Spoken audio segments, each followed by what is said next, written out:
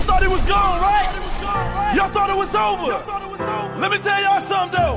When it say the voice of the people, he mean that shit. It's the return of the underdog. The voice of the people. Yes, baby. The wait is over. We are back. Nest GTO. I am your host.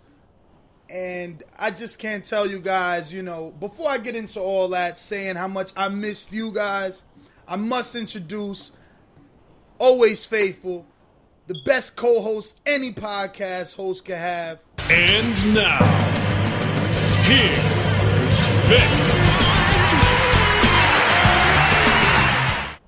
Yo! What the fuck is good? Damn, Ness. It's been like, I don't even know how fucking long it's been. But we're back, baby. Your fucking favorite podcast is back. Finally. Ness over there. I don't know. I think Ness, something happened with Ness, man. I don't know. Maybe he could tell you a story. Well, you already know, man. I'm just happy to be back. I went through a little slump and whatnot. I wasn't sure, Vic. I mean, I don't know. I don't know if you was feeling like me. I wasn't sure if this was something we should have kept doing. With so many other radio shows out there. And then, it's just tough, So much competition. And then, I got this strange phone call, man, out of nowhere. And I don't know, it just rekindled a fire in me, man. And my man Virgil Hunter, he just was like, yo, Ness, Don't give up, especially when you guys are on this level, just don't let it go. And I'm like, matter of fact, I'm going to just play you out a phone call because it was crazy. It was crazy. Here goes Virgil. Come on. Don't let it get away. Don't let it get away. Don't let it get away. Yo, I had the same feeling. I had the same feeling, man. And then Virgil was whispering in my ear.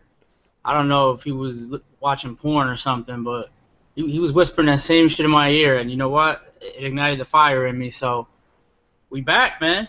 Virgil Hunter, man, the inspiration of the boxing boys. Yo, Virgil Hunter has to be the weirdest motherfucker I've ever met, dude. I mean, it's so funny because people consider him creepy with the whole whispering thing, but since I've interviewed him so many times, I find it normal, but wow. The whispering is out of control. Hands down, it's out of control. But we're back. So much to talk about. I know we got an itinerary, Vic, but what we're going to do, I don't know if, our producer put that in there. Let me see if I can scroll down. I know. Okay. So we're going to jump right into Gennady Golovkin since it's something everybody wanted us to talk about. Everybody's upset at me because they didn't get to hear my takes. And the bottom line is this, man. Gennady Golovkin is as advertised. I can't complain too much. But at the end of the day, people, say what you want. He hasn't faced a top fighter yet. Like, Matthew Macklin is a top 10 fighter, but at the same time, Matthew Macklin lost to Felix Strom. Depending who you talk to, Vic, he didn't lose. Come on now. I mean, depending who you talk to, he beat him. He won that fight. He got robbed, man. It doesn't matter. Depending who you talk to, he beat him. Then when you talk about Sergio Martinez, as soon as Sergio Martinez got robbed with that fake knockdown where he literally tripped over Macklin's feet, I was there live. What happens next? He steps on the gas, takes Macklin out. So it's no surprise that Golovkin took him out because Golovkin has been showing the power that he showed last Saturday all the time. Or 2 Saturdays ago now probably because it was June 29th. But the point is this. Golovkin is as advertised. He does have power. But let's not get away with get carried away. Let's see him face some top middleweights.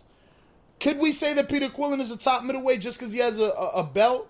No, not really. Because Peter Quillin hasn't faced elite level competition yet. But at least he's an undefeated fighter who also has a lot of power. But before I let you give your takes on that Golovkin fight, Vic, he's not doing too bad. He did what Canelo did on Showtime. 1.1 million viewers tuned in, which was Gennady Golovkin, a.k.a. Triple G's biggest audience till date. But we were both at that fight live. What were your thoughts? Let's keep it short because there's so much to talk about. I mean, we got Cotto coming back. We got the one and only Dominican carrying DR on his back. About to break some Cuban flesh August 2nd on ESPN. I mean, there's so much to talk about. Well, I mean, I don't know. Macklin's easily top 10. That's not, that's not debatable or anything. I mean, he is a top 10 middleweight.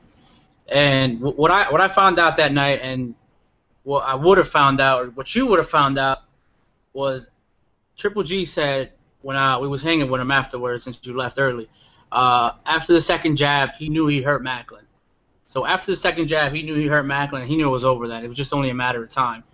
And Macklin, dude, I think Macklin was like, F it, I'm going to get her anyway, so I'm just going to go in there, and I'm going to try to see if I can land the lucky shot or, see if Triple G will run into something. And that's why he got caught, because the first 2 rounds he was cautious as hell. I mean, very cautious. But then third round, he was like, fuck it. Give it up. He went in and he got knocked the fuck out. I don't know. I mean, there's a lot of options for Gennady. I was impressed because that body shot was sick. I heard that shit. I was there. It looked like he broke a rib, sounded like he broke a rib. And what we found out was that he broke a rib. But there's rumors September and November. Vic, see, Vic, this is what I'm saying, man. Now all of a sudden he broke a rib. What the hell did I tell you? And what did I ask Matthew Macklin himself? What did I ask his trainer? What's his trainer's name? The guy that always stops fights early. Jesus, Buddy McGirt. Buddy McGirt. What did I ask them? And they lied to me because.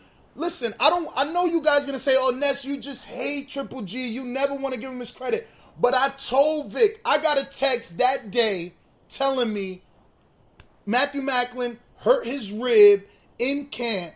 He tried to pull out of the fight. They offered the fight to 2 other people. Vic, I don't remember the names. I think, I told you that, what's this guy's name that was gonna fight Molina? No, wrong fight. The 2 fighters actually were Don the Bomb George and Truax before they fought. That's how long ago Macklin had hurt his rib. Now all of a sudden he broke his rib in the fight. No, that shit was already hurt. But is anybody? It was already hurt. I mean, that's the rumor. It was already hurt. But I mean, I heard that shit, Ness. That shit was. I don't know, man. I heard that shit, man. It was a devastating body shot, dude. Whatever, Vic. Whatever. I'm not saying that it wasn't. All I'm saying, if a dude got an injured anything and then you hit him in the right spot, it's just going to do more damage. But, all right, it is what it is. I mean, clearly, I'm going to be known as the hater on the group for this one. Well, clearly, I mean, who do you want him to face next, dude? I mean, obviously, Quillen's off the table because it's not going to happen. Showtime, Golden Boy, don't do shit with HBO. I mean, you want Matthew Macklin? You want him to make not Macklin, Martin Murray a good boy? Would that impress you? Not really, because then we could say the same thing about Murray, right? He technically, and depending who you spoke to, lost to Sturm. And then he technically, and depending who you spoke to, he lost to Martinez. So what's the difference? So then another Euro bum in the flesh. What would impress you, dude? What would impress you? Martinez, Chavez. Martinez? Yes. Oh, God. I mean, I think Martin Murray's in a better position than Martinez right now. Whatever, man. Listen, every fighter has a bad night. So Martinez looked bad in the Martin Murray fight. You think he's going to look bad in the Golovkin fight?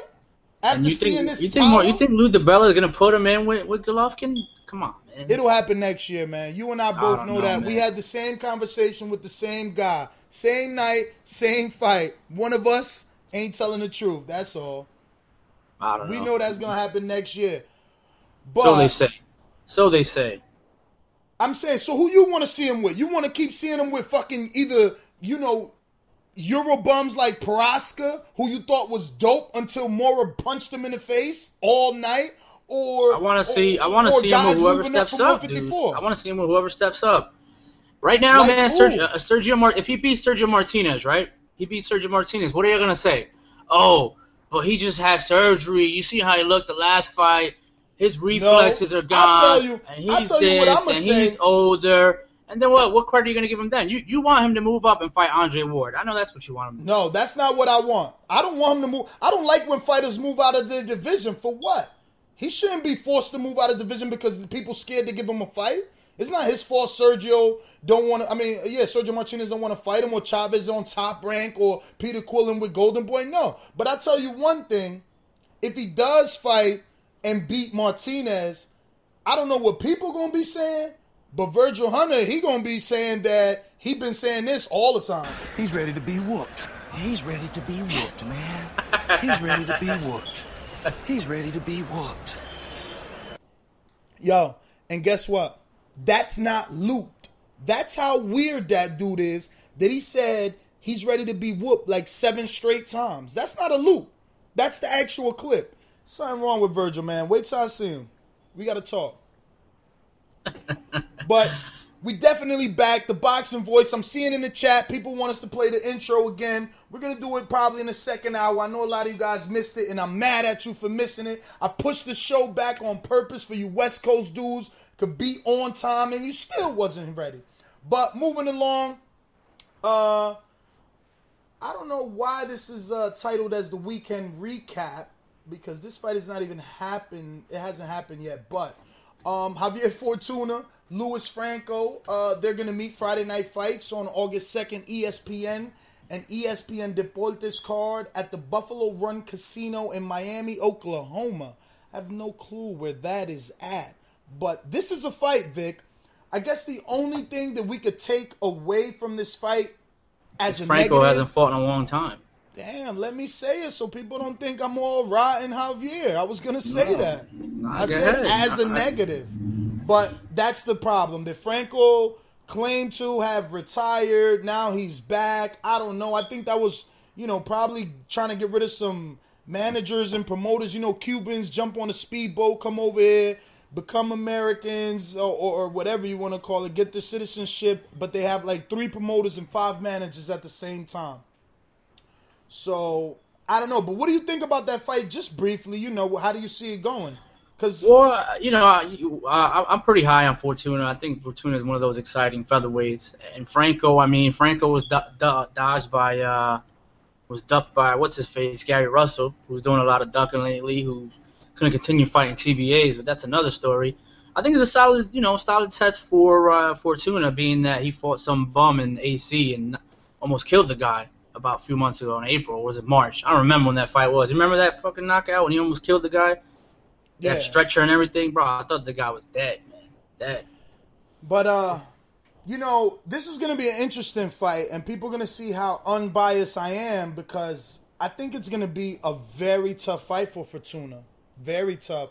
Simply because Franco uses a really good guard, and Fortuna's so wide. I've been waiting for a guy who could box, and Franco, while he may not be a Gamboa or a Rigondeaux, he still does have those 300-plus amateur fights in his belt.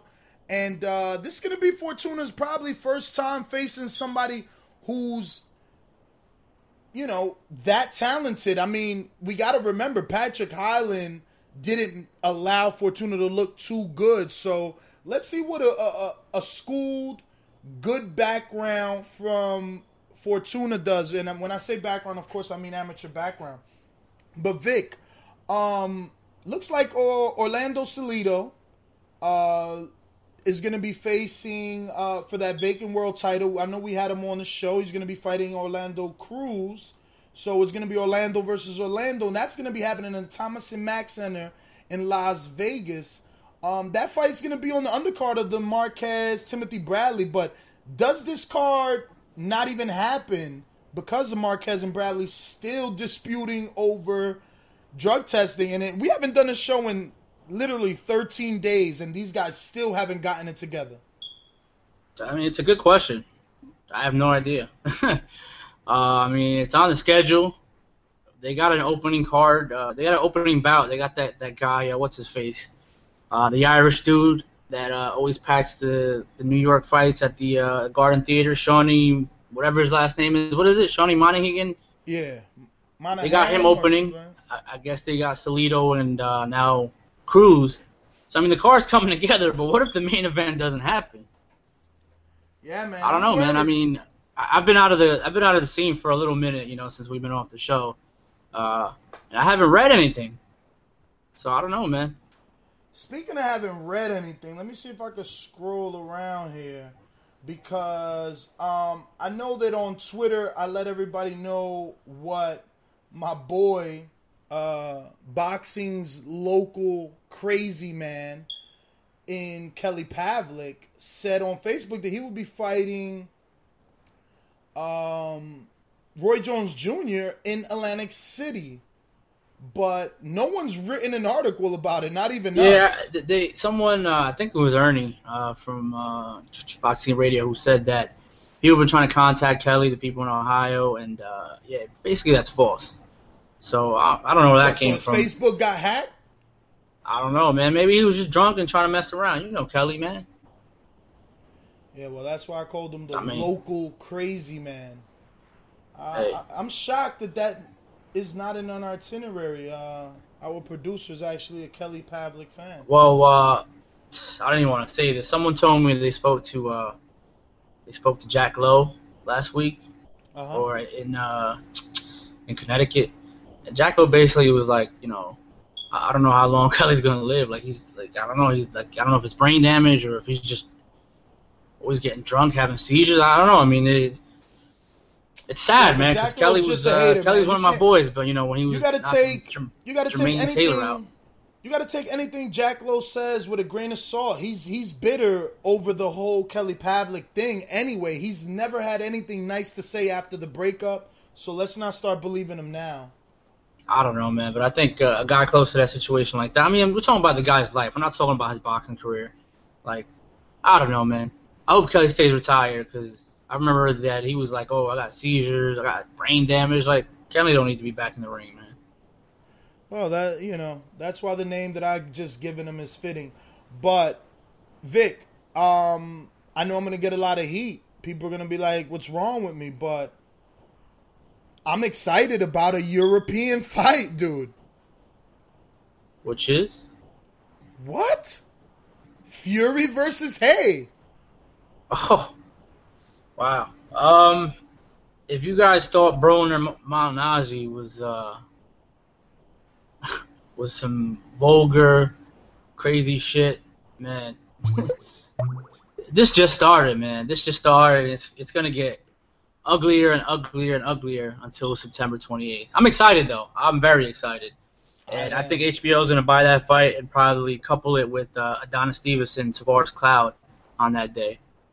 So, heavyweight boxing. I mean, we got that, and then we got Pavek and Klitschko the week after. So, whatever's left in the heavyweight division, I mean, the revival, I mean, I'm not calling it a revival, but it's a pretty good 2 weekends of heavyweight boxing. Yeah, I'm excited, man. But we got our first caller, which makes me even more excited. Welcome back to the Boxing Voice, the voice of the people. 707. Who's this? What's up, man? It's Corey Johnson from Sacramento. What's going on, Corey? What's on your mind, player? Nothing much, man. Just wanted to let you guys know I just got into your guys' podcast or your The Boxing Voice thing about a month ago, and I'm just loving it. It makes driving a lot easier. Oh, man. Well, thank you very much, man. Unfortunately, we had about 13-day hiatus due to me moving and resituating myself, which still hasn't taken place, but let's keep it boxing. That's all good, man. I've been listening to all your old videos. I've seen all your old radio shows, and I just want to get your thoughts on one thing really quick. I hear a lot of hate on Andre Ward being a boring fighter, and I got to agree with you guys a little bit, but I think lately, I mean, he's kind of changed a little bit. His last couple of fights against Dawson and Carl Froch, he wasn't really holding that much. I mean, he was just beating the crap out of them. What's your thoughts on that? Well, I'm going to keep it short and sweet. I agree with you. His last 2 fights were a lot better from what we were used to, but I just can't get high on Andre Ward right now. I mean, this guy's fought. Yeah, I mean, he's boring as hell in personality. He has no personality. Vic, what is it? 8 rounds that he's fought in 24 months or something like that? I don't even know. Something weird. I mean, he last fought last September. Before that, yeah, that's right. November 11th. What's your thoughts, though? What's your thoughts if, say in the next year or so, if Triple G moves up to super middleweight and fights Andre Ward, how do you see that fight playing out? I don't even want that fight to happen. It's too soon. You think it I think Triple G should not be forced to move outside of his weight category just because there's a bunch of middleweights scared to fight him. I think he should be able to dominate his division. When Bernard Hopkins was at 160 pounds, he defended his title, I don't know, for what, 12 years, Vic? It was a long time, man. And like 20-something defenses? I think it was 21 defenses. What, 20 defenses, yeah, 12 years straight. It would be unfair. You know, Triple G is good at that weight. Unfortunately, because of my move, I didn't have internet to put up the post-fight press conference for the Golovkin fight, but his team don't want him to move up. Abel Sanchez doesn't mind it, but Tom Lawford, he doesn't feel that a Ward fight should happen right now. I mean, he's looking at a Ward fight in 2 years from now, and I'm happy with that. But there's guys I want Triple G to take care of before he moves up.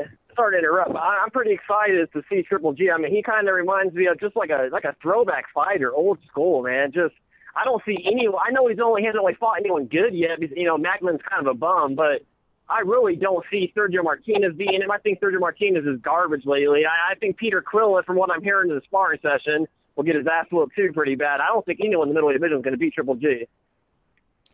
Well, I agree with you.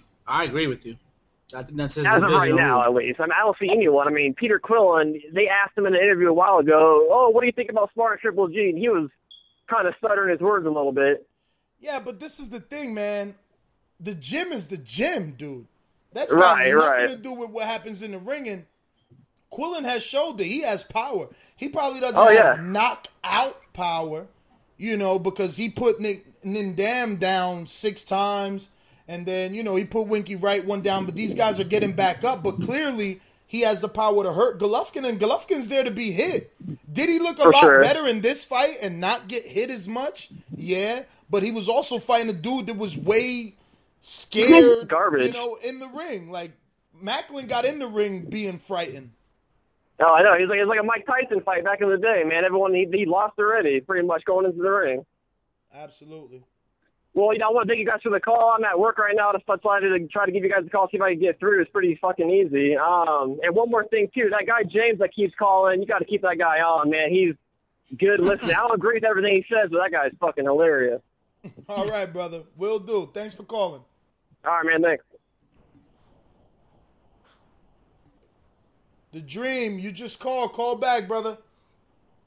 So, Vic, yeah, man, I'm super duper excited with this Hay fight. Only because of this. Tyson Fury doesn't deserve to fight a Hay because of Hay's, I guess, status in boxing. But Hay hasn't done shit in so long and then looked so bad versus Vladimir. Well, I mean... Wait a minute. Hear where I'm coming from first. He didn't look good versus Vladimir flopping around the ring. So if Tyson Fury could rid us of David Hay and his, propaganda and his outbursts and talking his way into big fights, and at the same time, that'll be Tyson Fury's best level of opposition. And it's intriguing because a guy with no power like Cunningham, he didn't even hurt Adamic, even though he beat Adamic, to all the fans, but he didn't hurt Adamic, and he dropped Fury. So Hay does have power. He ran around the ring versus Valuig, but when he cracked Valuig, he shook up his whole life. So this is an intriguing fight, man. It's an intriguing fight. I think you give Hay a little too much credit. Hay at cruiserweight, I respect what he did there. At heavyweight, I mean, he beat that 7-foot Valuev or whatever the hell his name is, who had a title. He beat Chisora, which was a good win. But outside of that, I mean, I don't know. I mean, I think Tyson Fury has as much right to fight David Hay as David Hay has to fight Tyson Fury at the heavyweight division. But But that being as a said, fighter- I favor Hay in this fight. Do I want Tyson to win? Yes, because for some odd reason I like Tyson, bro. He's funny as fuck, man. Yeah, but Vic, as a fighter, you have to agree that that David Haye is further along, has been in with better opposition, and it would be Tyson's Fury marquee name on his resume if he wins. But before you answer that, let me go to these two callers. Welcome back to the Boxing Voice of the People. 925, you're up first. What's going on, brother? Who's this? Hey, what's up? It's Casey from the East Bay. Casey, what's going on, man? What's on your mind? Hey, first, I got to say, like, I completely agree. You know what I'm saying? I've been watching the show. I completely agree that Triple G shouldn't have to move out of the division, but he sets himself up for that shit for trying to call out Mayweather. If you're saying somebody should move up to fight you, then you should move up to fight the biggest fights, especially if it's near your division. You see what I'm saying? Wait a minute. He wants to call out Mayweather for him to fight him, but it's like, okay, you could go up 6 pounds and fight Andre Ward. And Andre Ward is nowhere near the type of star, but it'll still give you a marquee fight.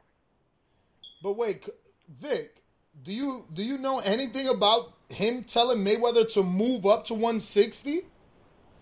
No, he said he'd go down to 154 to fight Mayweather. Okay. But Mayweather, now, where did Mayweather start his career? Where did now you know, are this we is what I'm saying. sure? Where did Triple G start his career though? Like, KC, if he wants KC. Mayweather to fight him, he can't fight Andre Ward. KC, let me ask you something. Are we sure that Golovkin said this or that Abel Sanchez, his trainer, said this?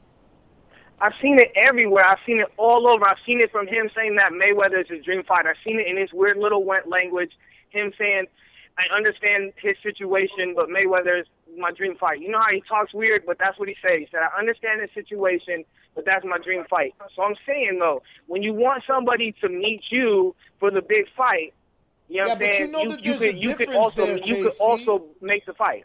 Casey, you know that there's a difference there, and the difference is money. It's a bigger money fight with Mayweather, and with Ward, there's nothing except whatever HBO is going to be offering. But I'm saying it's not just HBO. If he goes to Oakland, that's actual revenue. I know Andre Ward is not a big star, but he sells tickets in Oakland. He's not going to fight him in fucking Connecticut.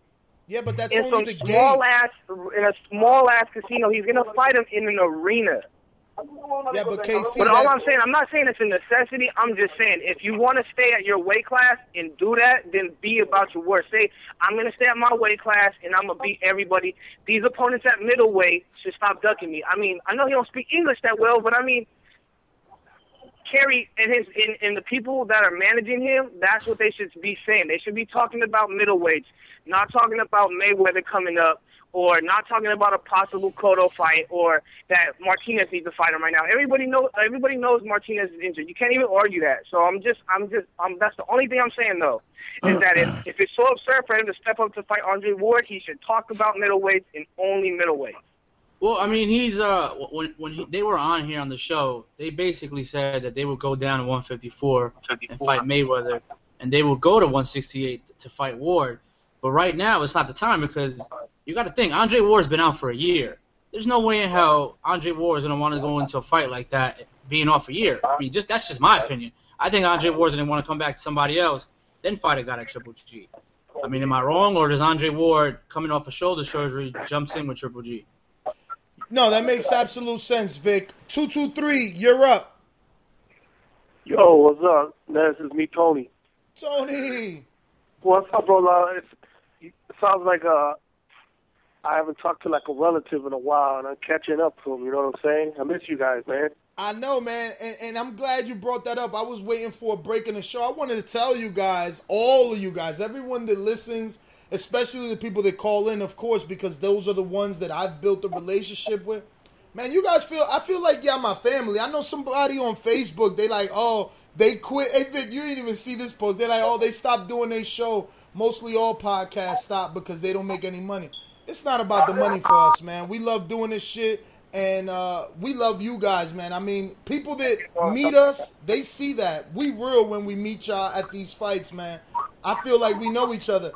One day I'm going to meet Tony, and you'll see, Tone. I mean, you've already called from so many numbers. Like, as soon as I seen this number, and you said it was you, I'm like, oh, yeah, Tone's girl ain't letting him use the phone again. That's right, that's right. That's right, man. Even how much I love the show, even though you get me in trouble sometimes, I'm still gonna bite the bullet and call up. Absolutely. Hey. So what's going on, man? What's on your mind? No, man, I'm talking about Triple G, bro. I mean, man, I'm pretty much sold on Triple G, man. Like, he convinced me, man. Like, that dude, he's really strong, man. That dude can punch, man. It's not that. I think Macklin said after the fight, it wasn't the Tommy Burns one punch, or Mike Tyson, but it's just that thumping, that thudding ass power that he got. And what I wanted to say is I wanted to see him fight Quillen, but we all know what's going on there. And there's no way in God's green earth that he's going to get a fight with Floyd. Floyd's not going to fight him. I mean, not to say that Floyd's a bitch, but I think that'd be kind of unfair for Floyd, for people to... Yeah, I mean, I don't want to see that fight. Right, sorry, I don't know. I mean, that's it's a middleweight right there. I mean, Triple G is a middleweight. Like he's a full-blown middleweight. That's unfair to tell Floyd you got to fight. I know he can make 154. They said he comes in at 167 in camp, so losing 13 pounds is not gonna be a big deal for him. They said. But, I mean, you guys, I don't want to see that. Come on, now you're just going a little overboard. Canelo, fine. He still hasn't made the jump to middleweight. Triple G's been a middleweight. I mean, for I don't know how long, but right. Which is just dead already. Like, I would like to see him and Andre Ward get it on. I would really be intrigued by that. Man, him please, it's gotta be Julio. Tony. It's gotta be Julio Cesar Chavez or somebody like that. Tony, don't push for that, man. If all you fans keep asking for that, that's what we're gonna get. And it's not fair for Triple G to move up, man. It's not. Why should he have to fight Ward? It's so many middleweights out there. We need to force the real fights that need to happen. Quillen needs to fight him. Quillen needs to fight him. Chavez needs to fight him. Vera, Rubio, whoever's in the top 10, Daniel Gil got a belt. He needs to fight him. He already ducked him once, gave up the WBA. Now he's fighting Darren Barker. Man. That's not even fair. These niggas is ducking him. Let him clear out the division one way or another. Make these dudes retire if they don't want to fight. But if he leaves his division to fight Ward, then that's an excuse not to fight him. You're making a lot of sense, man. You know what I'm saying? I mean, that's the way it's got to be. And like I said, we as the fighting public, man, they got to listen to us for a change, Listen, man, he shouldn't even care. Bottom line, HBO's going to keep paying him $1 million to beat up bums, and he's going to fight for 2 rounds like he did this fight and make $1 million in fucking 6 minutes. So fuck it. If they don't want to fight him, keep making your money. Bottom line. Hey, man, and I think that Golovkin is a guy that you could sit there and look at, and he's an exciting fighter to watch, man. Everybody loves that puncher, man.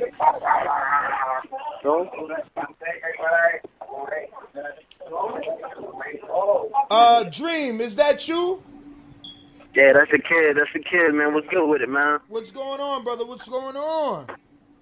Cool, man. Shout out to everybody, man, all the fans of the Boxing Voice, all the fans of the Boxing Roundtable, man. We've been gone for a minute, man, but we coming back soon. You know what I'm saying? Shout out to our sister, the Boxing Voice. You know what I mean? Holding it down. Yeah, man. What's going down, man? I hear you guys talking Triple G. Impressive victory over Matthew Macklin. Demonstrated his power. He's like a bigger Matisse right now. I think Matisse possesses better boxing skill than Triple G does, but nonetheless, he got scary power. And the Chavez fight is the fight I want to see. That's the fight I want to see, and that's a fight that I believe Chavez wins. Unfortunately, if he comes dedicated like he did against Sergio, I think that Triple G will meet his match. Because, he's going to have a guy who all he knows how to do is come forward. So, let's see how Triple G takes punches. And I don't think he could take him as well as he dishes him out. That's to be debated. Dream, Vic knows for a fact Chavez's next 3 fights. Vic, tell him. Well, I can't know what the fact is now because... Yeah, Bao, you're next, Bao. Relax. I can't tell you what it is now because he's apparently 200 pounds. and his fight with Vera was moved to a super middleweight fight. Did you know that? You know I ain't know that. I got okay. So he's fighting Brian Vera at 168 pounds, dude.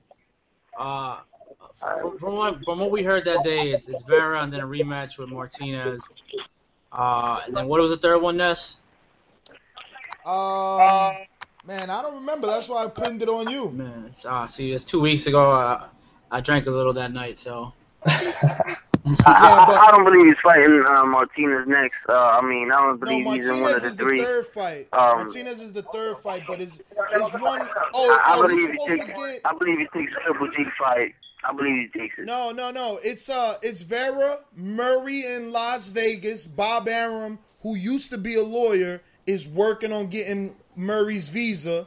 So it's Vera, Murray, then Martinez. No Golovkin in the plans. Yeah, I don't think he's fighting Martinez again. Let's see how that goes. Let's see if Martinez doesn't retire. Chavez is a full-blown super middleweight Triple G, he's just going down. Triple G is either going to fight Bums, Ward, Chavez, or Martinez. Those are the only guys left in and around his weight class at HBO. So that's who he's got to fight. Well, we'll see. Dream, I'm going to let you go. Got some other callers here. Bao King, what's up, brother? And Sean, I see you. You up next. And Ramiro. Hello, guys. How you doing? Bao King in the motherfucking flesh. What's up, baby? Bao drop. Let me see. It's Boogie Down Sean. Go for it. What's going on, man? What are we talking about here, man? Sean, first thing I want to tell you is I like that, man. You muted yourself as soon as I picked up. I ain't even had to remind you. You official. You already remember. But we talking Golovkin. We talking whatever you want to talk about. We talking about Boxing Voice back, baby. It's been 13 days and we back. Yeah, man. It's good. It's good. You know, getting ready for some extra boxing. You know, Mike Bay coming back. You know, but what we need to talk about is the good boys. And sorry, Les, I lost you there. What I mean is the good boys is the Golovkin fans. You know, they call the Pac, the diehard Pac fans, Pac Charge. We know what they call the Floyd fans. And the Golovkins is the good boys. You know, and this is my thing. This is the problem with boxing nowadays. No fighter could go on big network TV and knock 2-3 people out. And that's it. He's a monster. He's a murderer. Look at Berto. Oh, Berto bummed it. Look at Mia Khan. What happened? What happened to Ortiz? What happened? Now, I think Golovkin is better than all three of them. I really do. All I say is, let's just fucking wait, man. Like, why people, they so thirsty to cheer for somebody and make them bigger than what it is. It's ridiculous. I'm not saying Golovkin's a bum. The guy, he might just be the real deal. I'm not saying he's not. What I'm saying is let's chill. Look who has he beaten. Rosado moved up to 154. From 154 to 160. The same dude Angulo beat like in 3 rounds. Yes, that was early. I don't want to hear it. Angulo still beat him faster than Golovkin did. Ashita. Technically, he's a junior middleweight. His best win was at 154 against James Kirkland. Went up to 160. We saw what happened to him. Proska. He was a top 10 middleweight. Fucking bum. He wasn't, not that he was a bum. He's just not top 10 quality meat. He just lost to fucking Mora. Convincingly lost to Mora. Definitively lost to Mora. Then, okay, I give him Macklin. Yes, Macklin is a solid 160-pounder, and he went through him in 3 rounds. You know, but he's the best super middleweight in the world. Look, I will slap the shit out of people. Sergio is the best. He has earned it. He's been through the gauntlet, and he's the number one. So what? He did not look good in his last fight. We know that. let's be real here. Ness, you know, Vic, you know yourself. He wasn't 100% recovered from that injury. The only reason he fought Murray was because it was in his home country. He didn't want to cancel that fight. There was a lot of people depending on him to perform that night, and he just went through with it.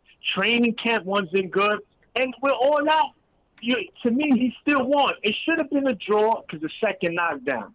You understand? At worst, it should have been a draw. But he still won. You understand? But people, you know, they just want to flip on you because of your last fight. All of a sudden, Sergio knocked out Macklin. He stopped Barker. He destroyed Zurich. He knocked out Paul Williams. He should have got a TKO win against Centron. You understand? This guy's the real fucking deal, man. Golovkin hasn't done nothing compared. Hey, Sean. Yeah. Hello. I hear what you're saying. Yeah, what's good? I feel I hear what you're saying, man. The thing is like it's not only the fans saying that, you know, Golovkin is a monster. It's the other fighters who are ducking him.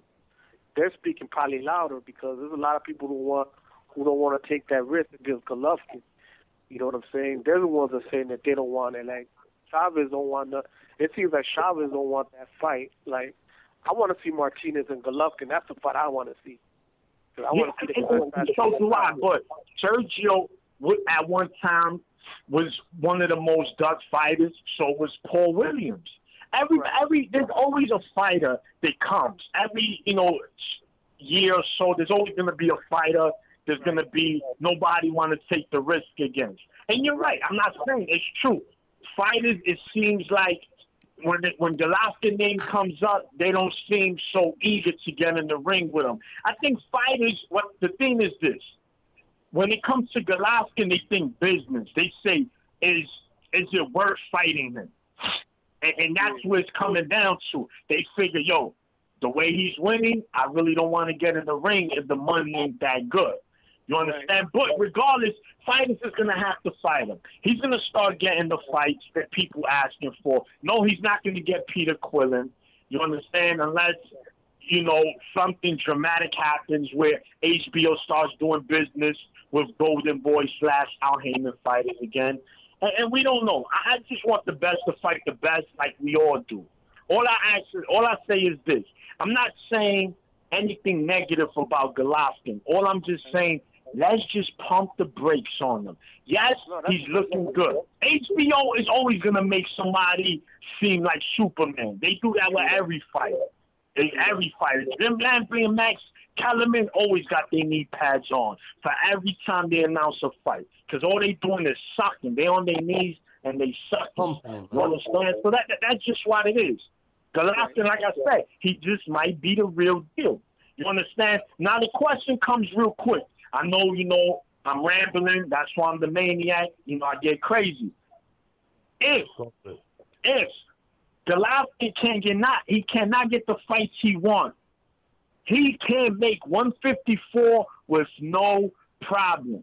Now, there's a lot of fighters at 154, but there's one fighter in particular that fights at 154, but it's not a 154-pounder. And you already know which name I'm going to say. Floyd Mayweather. Now, I'm not saying before the Floyd fans is listening now in the chat room, before they start breaking their plates in their kitchen and crashing their plasmas, because, they just love this Floyd Mayweather. What I'm saying is in the future, I'm not saying Floyd has to fight Golovkin. No, he doesn't. You understand? All I'm just saying, if Golovkin wins 2 more fights at 160 and looks spectacular, and he can't get no big fight there, and now people say, wait a minute, he could make 154 with no problem. Floyd's fought at 154. Can this happen? I'm just saying, can it happen? I'm not saying that has to happen. You understand? I want people to listen. For the love of God, they put words in my mouth. It can happen, man, for sure.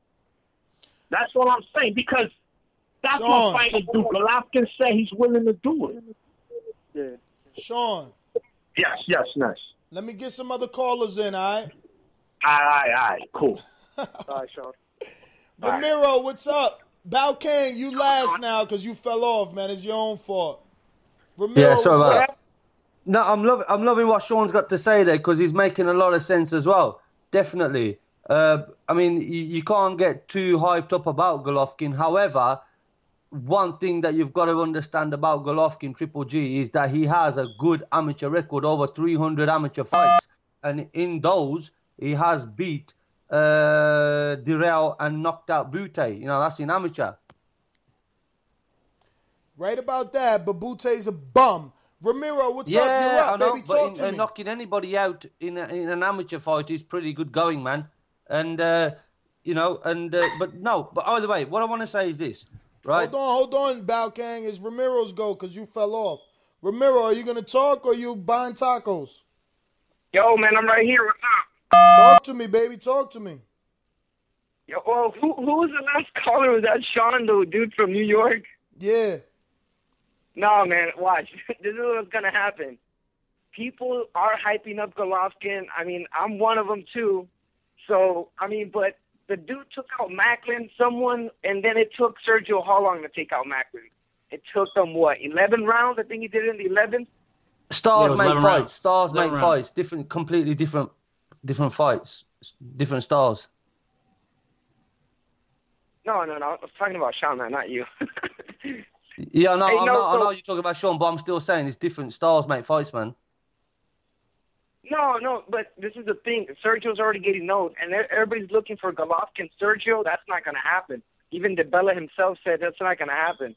So what's going to happen is probably at the end of Floyd's career, because he's, 5 fights with that contract, he's probably going to get that Sergio fight because that is the one middleweight that he could probably fight. And Sergio's already old.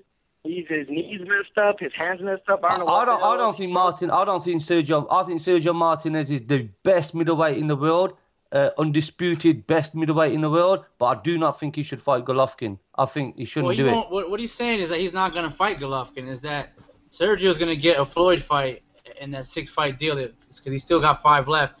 And I think that's a good point because I think Floyd cares about his legacy somewhat, and being the middleweight champion of the world. I mean, hang on, how is Floyd just come into it? How is he just? What's going on? Well, he brought that up. Ramiro brought it up. He made a good point. Okay, the Golovkin's not going to fight. It's not going to. The dude's coming back from an injury, so his knee was messed up. He's going to get a tuna fight, someone easy in Argentina, and there's no way in hell that they give him Golovkin because Golovkin would tear his ass apart. I guarantee you that. I think at this stage. Yeah, no, I think Bow. I was there when he fought Chavez. I love Sergio, but he's old, man. Like it's pretty much done. He's just gonna try to get the more fights for his money. So I know the Floyd fight, he's gonna get it because he's gonna get paid nicely. Because what Guerrero got, $3 million? And Guerrero, I mean, come on, dude, that guy is. I mean, he's good, but he's a B side. He's no A side. All right, Ramiro, let's let Bao talk since he couldn't let you talk. Go ahead, Bao. Man, sorry, I thought he was a general chat, man. No, you keep going, Romero. No, go ahead. No, wait, so what was there any other topics, or was it just the Sergio Golovkin thing? It's whatever you want to talk about, brother. Okay, the next one, and then this is what kind of got me this week, was the whole Rigo thing. Oh, People are saying he's boring. And, I mean, it's true what he said at the very end of his fight. People who know boxing will appreciate this. And, I mean, I'm not saying put him in the main event. Put him as a co-feature bout. And just let him just make people look like idiots. I mean, he could fight Donaire again. And you know Donaire doesn't want that fight because he cannot beat him. Donaire, I mean, when was the last time he actually tried for a fight? He hasn't done shit. And then that lame-ass excuse, I've been eating surgery for 2 years, that's bullshit, man. Come on. So we all know. I mean, I just hope. I mean, Arum said. I think it was the one that Steve Kim said. I think that Arum had said that no one's gonna exile my boxer. So hopefully they bring him back. Yeah, he said. Ken tweeted that he spoke to Arum today and that he's trying to get Riggin on the undercard of Mikey Garcia's next fight in November, which will probably be Rocky Martinez. And basically, he said that HBO is not going to exile any of my fighters. Yeah, and that dude does whatever he wants with HBO pretty much. I mean, because they're not in the Golden Boy business, so what the hell else are they going to do? Yeah, but Bob Arum said, and I quote, he said, every time I mention him, they throw up, Arum said. That was yesterday, though. That was yesterday. Yeah, while immensely talented does not make for exciting fights. So I have to figure out who I could put him in with, said Arum, adding that he didn't think it was right of HBO to push to match Donaire with Rigondeaux and now turn his back on the winner, which was Rigondeaux. Yeah, see, that's the problem with it. Everybody, we live in an age where everybody needs everything fast and exciting. No one likes dull shit anymore. That's why baseball's not as popular as it used to be. So the thing with that is they should just put him in with people who think that are going to outbox him. I know the Modest one's impossible because that's never going to happen. But I think if Modest stepped in there and somehow they were able to make a fight, that would probably be the most exciting one. Darchinian's still out there, but I heard that he's probably going to fight Donaire again and get his ass kicked. I have no idea why they're making that fight again. To make Donaire look good. They need to build their cash cow back up, of course. Yeah, but yeah, I get it, but he's not even that popular. I was there for Chavez Rubio, I think, and nobody knew who the hell he was. I mean, he was the co-feature. But he does ratings. It's not about tickets. They ended up not pairing him with Pacquiao, but they hated each other, so they couldn't match him up on the Yeah, same but card. it's not about tickets for Donaire. It's about ratings. He does ratings. Yeah, but anyone can do ratings on HBO, Dennis. I mean, it's just a bigger platform. I mean, consistently this year, everyone's been doing a million. Anybody cannot. Berto wasn't doing a million views. No, that is true. I don't know who said it, but that is true because, I mean, look, Stevenson and was that its name, Dawson? They did, 1.2 million? I mean, I don't even believe that number. Because, and that was the same day. That was the same day as the same day as Lopez and Maidana. The same. Okay, day. so other than the Ortiz fight, and I'm not even sure that it did. Give me one Berto fight that did over $1 million. I'd have to look that up, but I'm sure. Exactly. I'm sure one has, dude. Exactly. You think him and Freddie Hernandez did over $1 million? Yeah, what? I'm sorry? I said, you guys think him and Freddie Hernandez did over $1 million? No way. Exactly. that guy has the God. That guy has Heyman. So I mean, it doesn't matter because either way, these guys get paid. But then that's why HBO got tired of that shit and kicked everybody out. They're like, nah, man, we're tired of this shit. So that's why they're out of that business. I mean, he's gonna be on. Man, I hope Karas kick his ass. I should be there. I think if John's gay ass goes, I think I might end up going to that one. But I hope Karas kicks his ass, man. Bert's was a bitch. Ramiro, let me get Bao Kang on. Been waiting patiently there. Bao, what's up, brother? What's on your Ramiro, mind? thanks for the call, brother. Yeah, no problem. I'm good, man. How you doing? Oh, man, just glad to be back. Glad to be back. Oh, man, bloody hell, you've been away for a long time, man. Yeah, man. I mean, thanks to Virgil Hunter, we're back. Really? Oh, yeah, man. Let me play the he called me, he said we got a good thing going. And he just said, don't let it get away. Don't let it get away. Yeah. Wicked. Hey, Vic, how you doing, man? What's going on, Bao? What's up, Brent? Yeah, I'm good, man. Hey, listen, Tyson Fury first. There's so much to talk about. I mean, Tyson Fury versus David A. I think it's a great matchup of styles. I'm very happy about the fight. I think it's a great matchup of styles, but I'm very annoyed the fact that here in the UK, Sky are making people pay for it as a box office fight. That means we got to pay like about £15 to watch it on TV. Wow. So it's a pay-per-view. Yeah, pay-per-view. And I think that's ridiculous because I don't think this fight... you know what I'm saying? And, how much is £15? Matchup of styles. American dollars. £15 is about $10. No, it's not, dude. Pounds worth way more than dollars. No, it's about $25. $25. You complain about a pay-per-view costing $25? We're about to pay $80 for Floyd Canelo, bro. It's 80? I think it's 75 actually. 75. But what I'm saying is I don't think in terms of the boxing scheme of things, I don't think this fight should be a pay-per-view fight. I think it's a great matchup of stars. But why? It's kind of what you said earlier, Vic. It's like, what has David Haye really done? It's like he's getting another 10 million out of the common Vic fan. didn't say that. I said that. Oh, did you say it? No, you were bigging up David Haye. I wasn't bigging him up. I mean, for me, but I'm the one think, that said that he hasn't really done shit outside of look like a moron versus Latimer. Well, it was the big toe. It was a little toe. Sorry. You know, that was a big, you know, it was hard to stomach for people. And then the Audley Harrison fiasco. Again, that was like people had to pay for that as well. And I thought it was a bit Bao, wrong. let me ask you something, Bao. Why do you guys not like Tyson Fury? And I say you guys, I mean UK guys. I don't dislike him. I don't dislike him. I think, in fact, I got to give props to Tyson Fury from one point, if anything. When he started his career, when he first stepped into the ring, he was very out of shape.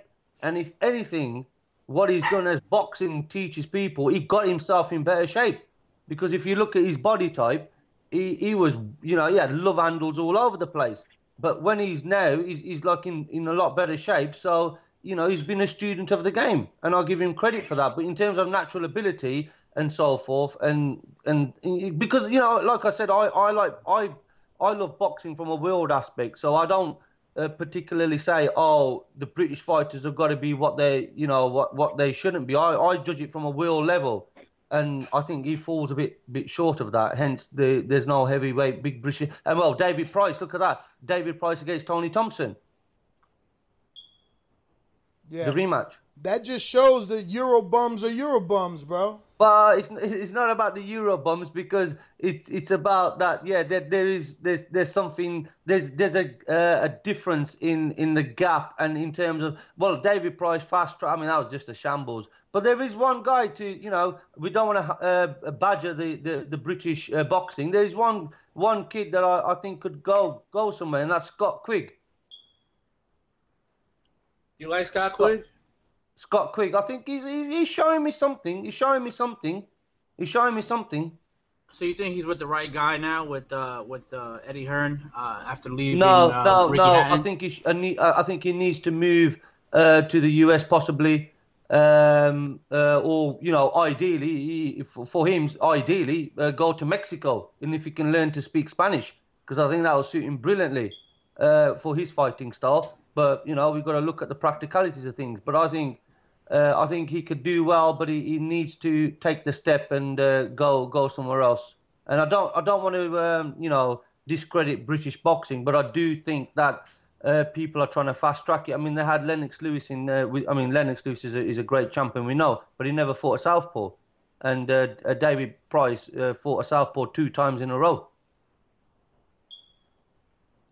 David Price is a bum no matter how you try to sum it up. Well, how no, you try to he rephrase it. gassed out. Well, a friend of mine said to me, he goes, he's not even amateur. He's like a blue collar or white. Well, look, let's move on. Golovkin, right? You mentioned a few guys have mentioned there. I think a great fight would be, in terms of styles, and potentially could happen, Golovkin versus Canelo. Hey, shit ain't happening. That's Canelo's got to move up soon, right? How long is it gonna be at 54? Exactly. Hey Vic, come on, man. You know Canelo's getting a Floyd Mayweather rematch. I mean, this fight is. And don't get me started. Let me pose you this question, not to jump off topic too much. Let me pose you this question: if Floyd Mayweather schools Canelo so bad, would you want to see a rematch? Let me tell you something. And would Vic. Floyd want to continue fighting? Because what else is there for him? Let me tell you something. They rebuild Canelo with 2 fights. And then he's Floyd's 5th fight again. But, Bao, we got to go. We got some other callers here. 925, you're live, and then Real Talk Boxing's up next. 925, what's up? It had dropped off before. And I wanted to say, y'all said you're off, but did anybody else notice that PR stunt by Nonito Donaire, saying that his wife had jumped into a pool after a drowning child and injured herself, but only his Twitter and only 2 papers in the Philippines had any news on it? It blew up Twitter. It was all over. I look up, the only news that's on is boxing sites, and I look at I look up local media. I look at only two. It was the Philippines, Manila Times, and Manila Standard. So how there's only two sources from the Philippines covers it, but no local media or nothing. He had it on Twitter like him taking a picture of a bubble bath and saying she torn a ligament, jumping in after a child to save her, and she was a hero and this and that. It was ridiculous. Wow. That's just shameless. It was like he even stretched it out too and saying like, pray for my wife. I hope everything goes good. The due date's in 17 days and all this bullshit. I mean, like, dude, I'm Filipino, dude. I'm one of the unbiased people that calls here. I'm from the Bay Area. I don't even like Andre Ward. I'm just saying that shit was shameless, like, for the Twitter news. Hey, and I wanted to ask you all with the whole Twitter thing, is it true that they're not going to show Gary Russell Jr.'s next fight? He's going to be off TV. What card is that? Is that the Mitchell, not the Mitchell, the Lakovic and what the hell's the guy? The heavyweight. Wait, Vic. KC, right? Yeah. Wasn't it August 9th? I forgot. I don't get what you're saying. You're saying that they did a publicity stunt to make his wife look good? Yeah, they did a publicity stunt to make his wife look good to Filipino fans because Donaire is not popular amongst Filipinos. This what might not be known for people that are not Filipino. For one, Donaire goes on record talking bad about his father. A lot of people wait. Slow down, Casey. Slow down. I just want to get some clarity here. So she's saying, that's what I was saying, though. She allegedly saved a young child who was drowning in a pool on 4th of July in the Philippines or in California? It was in California, but the only credible to cite it was only the Manila Standard and the Manila Times. There was no local media covered it. Okay. All right. So he went on Twitter. And then boxing, the Manila, how the Philippines found out. You know what I'm saying? Like the Philippines found out about it before the local media found out about it. Mm-hmm. And that's what I'm saying. You got to understand that Donaire is not popular amongst Filipinos, especially not his wife. I mean, for real, even Bob Arum, when Donaire tried to go to Golden Boy, even Bob Arum was like, Filipinos don't like him, Filipinos don't like his wife. Like, it's on, like, I wish I could, I'm not next to the computer, but if I was, I could bring it up. He was like, I thought he married the wife to be more Filipino. But anyway, we're going too far into the gossip here. Let's get back to the subjects of boxing. What else you were talking about? Kovalev or something like that? Oh, no, I mean, it's kind of crazy with the Rigo situation, but I just got to say, man, it's fucking, Gary Russell is not getting televised. I'm fucking glad. Stephen Espinoza finally said, fucking, Al Heyman, you ain't putting this bullshit on our fucking network no more. So, I mean, shit, I know I'm not the only one that thinks that fucking Gary Russell Jr. is fighting fucking below negatives. I mean, I'm not talking about nobody. She's fighting below negatives. No, I agree with you 1,000%. But Vic, so the Ponce de Leon fight is not happening? Nope. Pretty much, Gary Russell said he wants to take a tune-up or something. Yeah, I told you what he told me. Gary Russell's got the balls to talk shit about Abner Morris. What I told you what he told me. He told me he was going to take a tune-up, then he's getting the winner of Orlando Cruz and Osalito. How's he going to do that, though? I don't know how he thinks he's going to get a top-rank fight, but every time he's calling out a fighter, they're on top rank. I mean, he wanted Walmart, too. Exactly, like same with Walmart. He's calling out Walmart. He's been talking about fight after fight, right? He was gunning for Walmart, knowing that fight wasn't going to happen. Yep. Well, KC, let me get to some other callers here. Real Talk Boxing, what's up? What's going on, fellas? What's up, brother? Chilling, man. Just glad to be back. Hey, man, next time y'all take a vacation, man, shoot a brother an email. Man, I wish it was a vacation, brother. I wish it was, man. Where y'all been at? I was in the middle of buying a new home, and that still hasn't happened, but I had to leave my old one. So now I'm like stuck in the wind with no internet. But because people, were getting restless, I'm here at the mom's crib doing the show. All right, that's cool, man. Whatever you gotta do. Yeah, man. Alvarez. Hey, what makes you think? What makes you think? Floyd Mayweather wants to win this fight very convincingly. You know, if he wins this fight very convincingly, then he's throwing away about 40 million. I mean, hell. That's what I'm saying, man. That's what I'm saying. I kind of think, man, when he fought Oscar, I kind of think that maybe he carried Oscar a few rounds, man. But it just Oscar, when he was fighting the guys he was supposed to fight, the tune-up fights to get the rematch, he just didn't look good enough to really warrant a rematch.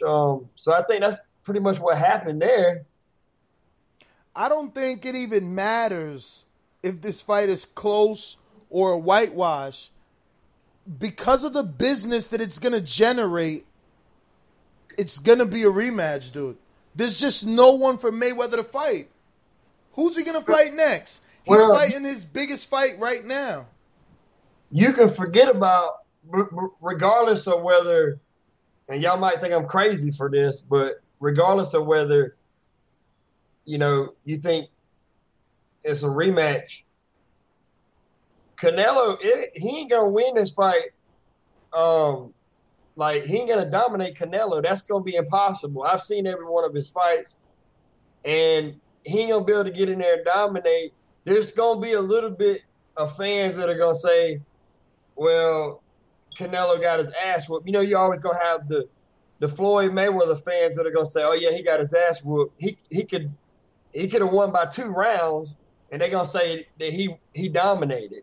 That's what they're going to say anyway. Then you're going to have other fans, Canelo can lose by 2 rounds, and they're going to, you know, or more, and they're going to say Canelo made it a close fight. So, you know, I think the fan base of both of these fighters are so strong, like you're saying, that's probably the case, that they're going to say, you know, Canelo's fans are going to say it's close enough, you know, and Floyd's going to say they dominated. So either way, and then at the same time, the way they fight, you know, the way Mayweather fights, the way that Canelo fights at a low pace, it's going to be very, subjective to criticism in terms of everybody's going to be basically disagreeing about who did better in the fight. Just because, you know, when you got low volume, one guy's going to say, yeah, but he didn't throw enough punches, and Canelo was more effective, or Floyd was more effective, but Canelo threw more punches. You always I'm sorry, I have to cut in there. The 2 pounds makes a huge amount of difference. The 2 pounds. 2 pounds? Not for this fight, though, because, I mean, you know. Why not? Canelo is a young guy growing. He's potentially going to be a contender for being the first ever Mexican middleweight champion. I don't mean to be like, you know, funny or anything, but Mexicans have never had they've never had a middleweight champion, right? Canelo is going to be potentially a middleweight world champion, and he's at 154. Mayweather's camp has made him lose the 2 pounds, come 152 to fight this fight, to sacrifice a young growing lion. Come on, man. And Mayweather fought Cotto at 154 and before with De La Hoya. So don't give me none of that, bro. Come on. This is a business deal. I don't think it's going to make, the 2 pounds is going to make any more difference than it ever has before. I think it's going to make a huge difference for a guy who's so young growing up. He's young. He's 22. He's growing by the day. You know, if I was Canelo, I would come in at 154. I would do what Mayweather did to Juan Manuel Marquez and disregard the weight at the scales, pay the 2 million, and be fully fighting fit, and then have the overall glory after. I would like Canelo to have the best chance in that fight, not be sacrificed. Well, I agree with you. If it's just 2 million, he's got to pay. Yeah, I agree that it's a million for a pound. But what if Canelo's been sandbagging on all these other fights? What if Canelo's just been coming in out of shape just because he knows he can just beat the guy, because he ain't fighting nobody. So what if he's... No, because he struggled to make weight against Matthew Hatton. He struggled to make weight. He's been struggling to make weight. He didn't struggle versus Trout, Bao King, who doesn't let callers talk. Sorry. Yeah, I'm passionate, bro. He came in at 153 versus Austin Trout, which was the biggest fight of his career till date. So if he made weight below the limit for Trout, he's going to come in shape for Mayweather. Come on. Yeah, but why have the 2 pound deficit then? If it's a 154 fight, then not... Because Mayweather wanted to catch weight. You know that. Concessions. Ah, man, I know it and I don't like it. Mayweather wanted an advantage. But why though? Why? Same reason De La Hoya wanted an advantage versus Mayweather when he made him move up to 154 and fight with 10-ounce gloves. Yeah, but De La Hoya didn't want an advantage when he fought Felix Tito Trinidad when they both broke records then. It doesn't matter. Trinidad isn't a Mayweather. Okay, well there you go. And what about Lucas Matisse then? Right, I said on your show before, he's getting frozen out now. No one's even talking about him. What's happening with Danny Garcia? He's fighting September 14th, man. Are they fighting? Is it signed and sealed? No, Lucas is fighting, whether it's Danny or not. He's fighting September 14th. Yeah, and again, he's going to be disappointed. I mean, the guy's been fighting so hard, knocking people out. And what's going to happen? He's going to get frozen out. And, oh, my God. Danny Garcia, I'm sorry, Nez. I know, you like him. He's not going to get frozen out, brother. He's got Al Heyman. He's got a fight signed already, man. How's he getting frozen out? Yeah, well, he ain't going to get no big paydays like he deserves. I mean, he's good for boxing. He's good for boxing. He's got Al Heyman. How is he not going to get a big payday? What's wrong with you, Bao? Hey. Yeah, but no. I mean, in a big pay, in a spectacular fight where he's recognized by the world. He will get it. Quick little diversion here. It's something I've been wanting to talk about on the show for a long time. I hear you guys discussing it about the testing, the steroid testing and all that. Yep. All right, my opinion on the steroid testing is, yeah, in one sense, you can look at it and say it needs to be done because people are cheating, whatever. That's a whole nother conversation. I mean, I could say I drank a protein shake and I got an edge. I mean, an edge is an edge. And a lot of people will say, well, that's just too big of an edge. Well, let's forget about that conversation. Let's talk about what testing and all this stuff has done to the sport of boxing in terms of politics. Oh, yes. Me personally, I think it's starting to ruin what Floyd Mayweather has. It's starting to ruin the sport of boxing because now 100% agree. You got guys you got promotional teams that can say, okay, Lucas Matisse needs to be tested, and whether Lucas Matisse agreed to testing or whether he didn't agree, they can just say, well, he didn't agree to testing, which could be a total lie. It could just be a stall, just stalling out because they don't want to make the fight. Right? That can't happen. Now, that can't happen, real boxing. If Lucas agrees, there's no way that Team Garcia could say he didn't agree.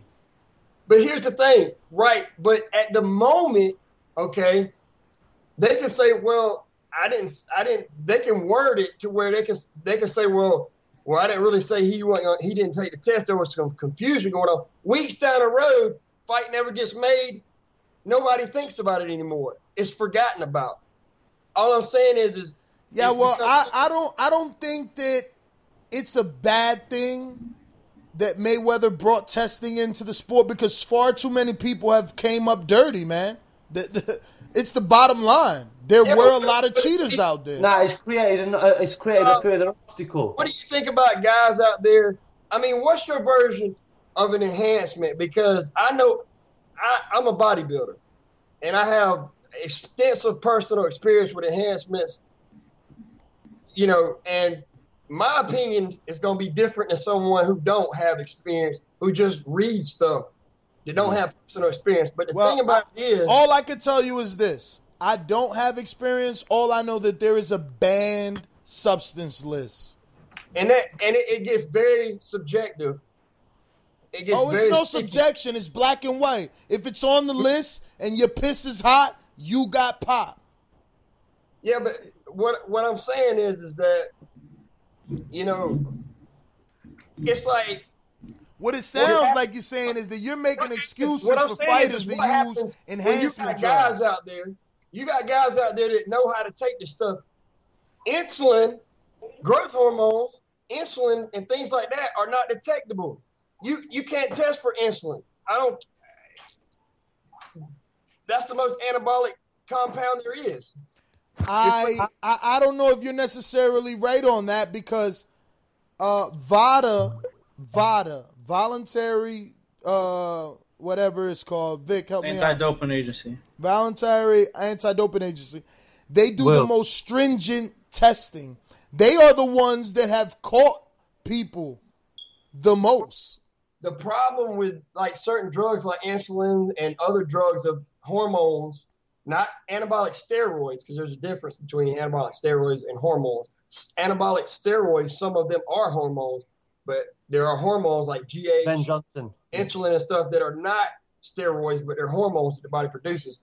Now, the thing about that is sometimes, especially like with insulin, everyone's insulin levels are so vastly different, okay, depending on who they are, and they don't have a test that you can just test for the synthetics in your body. So they have to check insulin levels in the body. Everybody's insulin levels will be so vastly different that there's no way they can say, okay, well, you're over the normality, you know. Well, this is the thing. This is the thing, my man.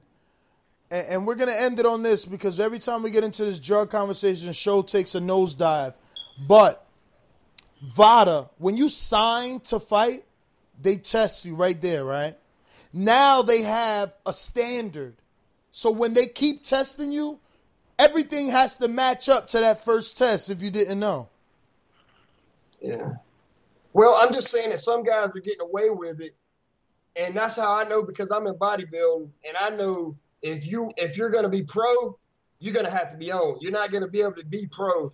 And it's just like sometimes the public is so ignorant to what's going on out there. You think you're competing on the top level in any sport. I don't care what it is. You're enhancing at some level on something. You're doing something. You're not going to compete at that top level, you know what I'm saying, without doing something enhancement. I don't know.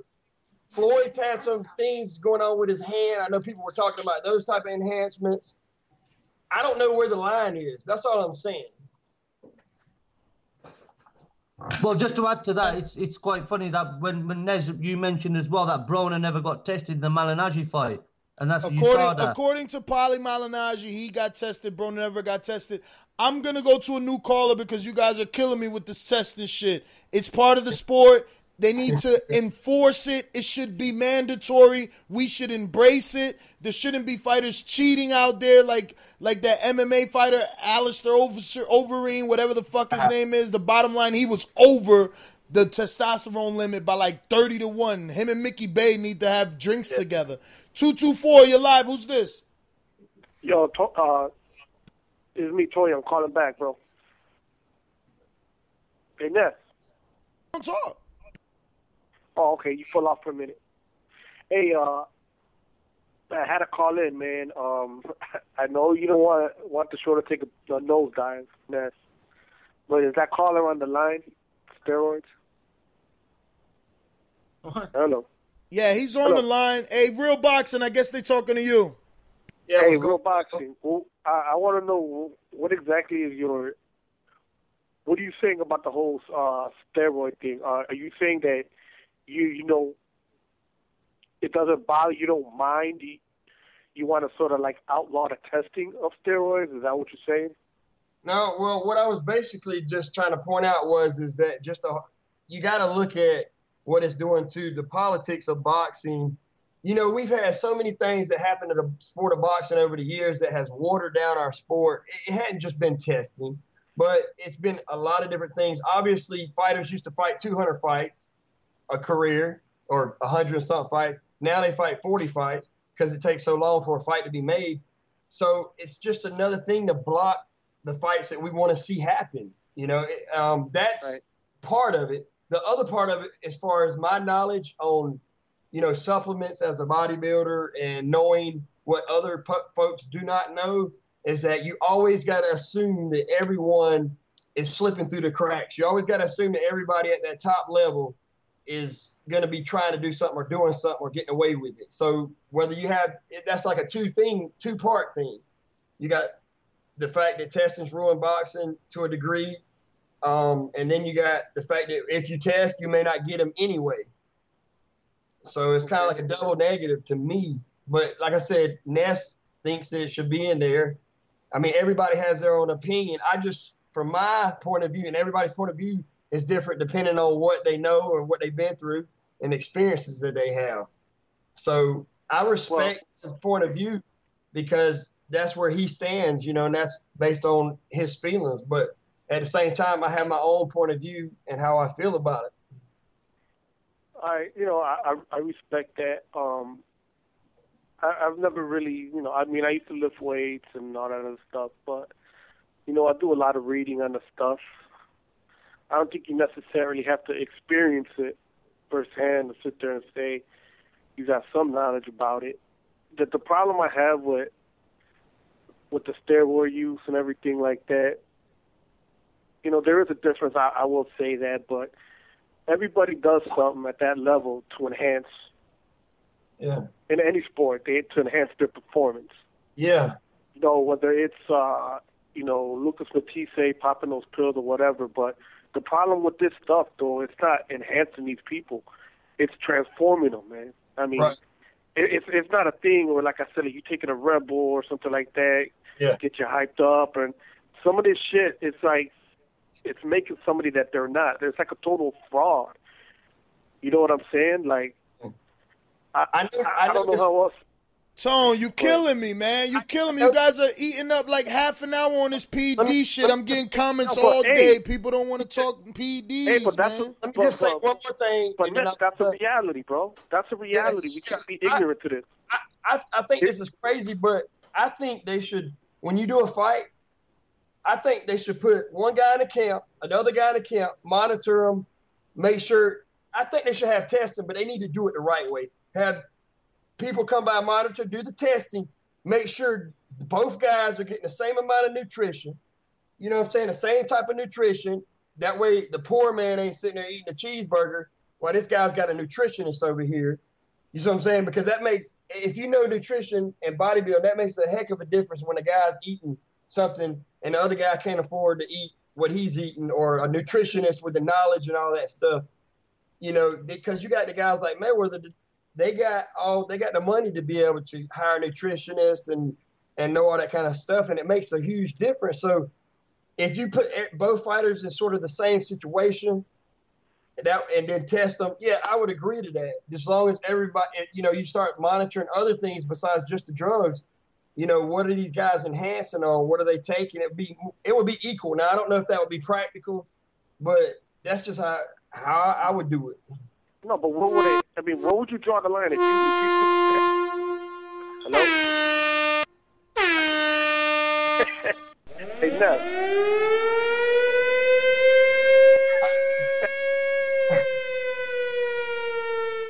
Y'all killing me, man. We done with that. All right, Ness. Can I say something, though? Can I say something, man? Hey, I'll catch y'all guys later, man. I'll see you later, Ness. All right, brother. We'll talk at you. Hey, Ness, man, I know that nobody likes hearing about the steroids, but, I mean, that's the reality of it, man. I mean, that's a reality, but we don't got to talk about it. I know, it's not entertaining, but it's a real concern. Like, what's next, man? You're going to let Margarito come in the ring with loaded gloves and some shit like that? I don't see too much of a difference because, like I said, I mean, these steroids, they're changing motherfuckers, man. There's steroids in every sport, brother. It's a problem in every sport. That's just what it is, man. Exactly. You know what I'm saying? And like I said, boxing, motherfucker get killed. Now, if you come out and say like this, the other guy, I'm not really sure what his point is. If you sit there and say, I don't really care if there's steroids, that's one thing. Okay? If you just sit there and say, I don't give a fuck. They're going to do steroids, they're not going to do. But if you sit here, I don't want to hear the argument that, that it doesn't affect you that much. Dude, it transforms your ass. You know what I'm saying? But, like I said, bro, everybody got an opinion on it. I'm just saying that it's a concern for me. You know, I listen to your show all the time, every week, and you know, I want to know that Lucas Matisse is real, man. I want to know that this motherfucker knocking motherfuckers out, that's real. You know what I'm saying? I don't want him to go in the ring against Danny Garcia because I'm a Danny Garcia fan. And I don't want to see him knock him the fuck out. You know what I'm saying? I mean, how did he look when he fought Alexander and Judah? Was he the machine in those fights? Yeah, man, but we can't make assumptions, man. He's going to have to take the test. No. I'm not saying that, out. man, but, I mean, you got to think, man, like. I mean, he did drop Alexander and Judah, so, I mean, the power was still there. No, I'm not saying that, man. I'm saying that I don't trust none of the motherfuckers. Unless you can sit there and say, yeah, I agree to the blood testing and the stuff like that. I don't trust none of them because I believe with as much money is at stake and as hard a sport as boxing is. Yeah, but who's gonna pay for that though? Well, that's what I'm saying. I hear what you're saying. It's not practical. You know, I think for the championship fights, I think Bob Earl was on your channel, Ness.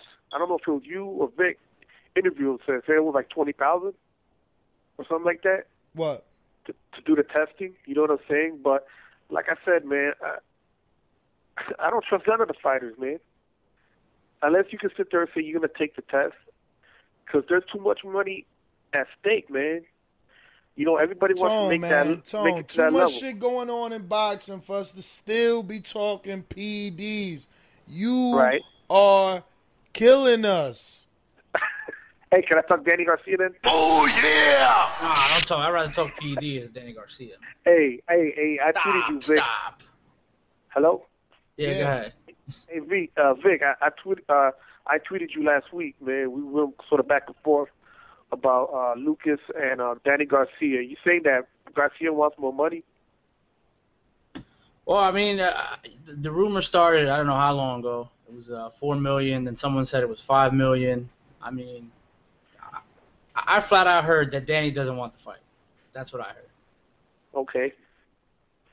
All right. Whether it's going to take him more money to get him into. I mean, I'm not paying for it, so I mean, whatever money it takes to make the fight, it's not my business. I'm not making any money off of it. Does Al Heyman want to make that fight? Talking to who we talked to, Watson? No, talking to Richard Schaefer. Richard Schaefer said that Al Heyman wants both of them to fight, but you know that he wants them to fight. Yeah. Oh, okay. See, that says a lot. Talking to the other guy, he says it doesn't want. They don't want it to happen now. I don't know. So you're getting two different stories. Oh, okay. You see that Al Heyman, he treats Broner a lot different from Danny. You notice that? Chemo, mute yourself, Chemo. Sounds like it's raining over there. Hello? No, that's not me, dude.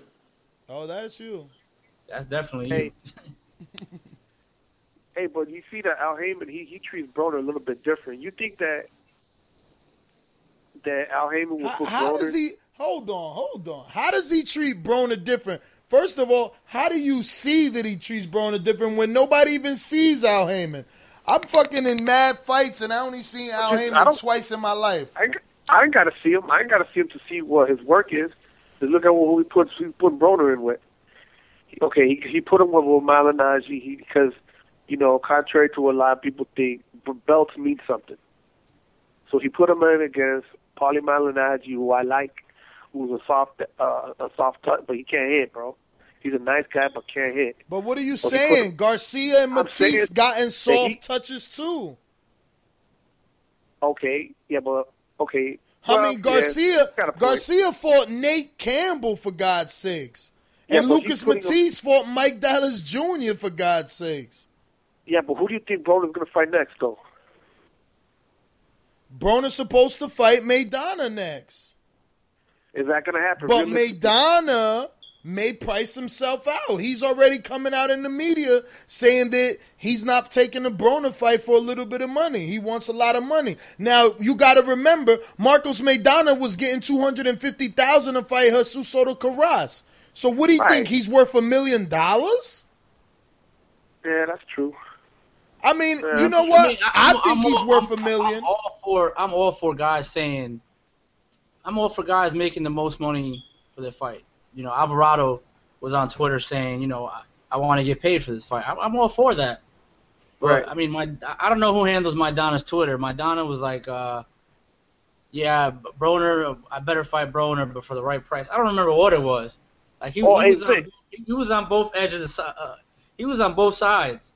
When Alvarado flat out said, "Yeah, I'll fight Rustam, but just pay me." You know what I mean? Hey Vic. Yeah. You posted something about Lucas. I'm glad you said that. You posted something about Lucas Matisse. Remember that tweet that Matisse supposedly sent out? Was that really his Twitter, or did somebody?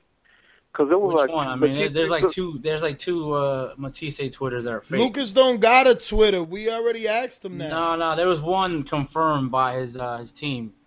But who's the one who said that? Garcia's a bitch or something like that? Yeah, that's the fake one. That's the fake one. Right, that's the fake one. Okay. It's one of that's the fake one. That's the fake one. Tone, let me get to some calls, Tone. Let me get to some calls. You just rambling tonight. All right, peace, brother. Chemo, what up? Chemo. I think Chemo went back into the shower. Chemo from Yo, Holland. can you hear me? Chemo from Holland. Get away from the microphone. Chemo. CT, what up? Yo. What's going on, Ness? What's up, brother? Chilling, man. I don't know how you guys feel about, the British type heavyweights, but I'm looking forward to that David Haye and Tyson Fury fight. I'm right in the same car with you, brother. We driving to that fight together, man, because I was talking about that earlier. I'm happy this fight got made. I'm excited. It's gonna definitely tell us something about Tyson Fury, because we seen him go down by Cunningham, and it's also gonna tell us something about David Haye.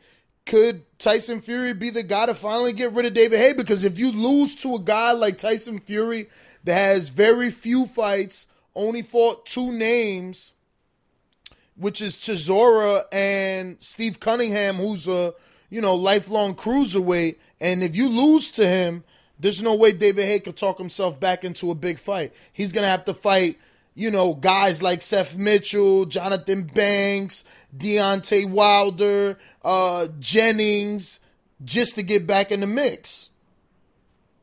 Yeah. I was gonna ask you too. What do you think about HBO and Bob Arum going against Ray Vial like this? I've hardly never seen this. You know what I mean? A dude win a good fight. The way he did it. Shut the guy out, and he's not even getting the recognition that he should get. What do you think about that? What I think about this is, for all those people that hate Floyd Mayweather and say that Mayweather, is crazy, this is Mayweather Bob Arum all over again. He doesn't know how to promote boxers, man. He's a hater. He's a hater? What are you talking about, dude? He's not a fucking hater, Vic. How was he a hater? Because his guy didn't win. That's why. Oh my God! He just said that no network is gonna exile my fighter. Did you not hear that? Like, no network's gonna exile my fighter. I don't see him pulling his fucking cards off HBO either. Yo, Ness, check the board. I think he's calling in. He ain't calling.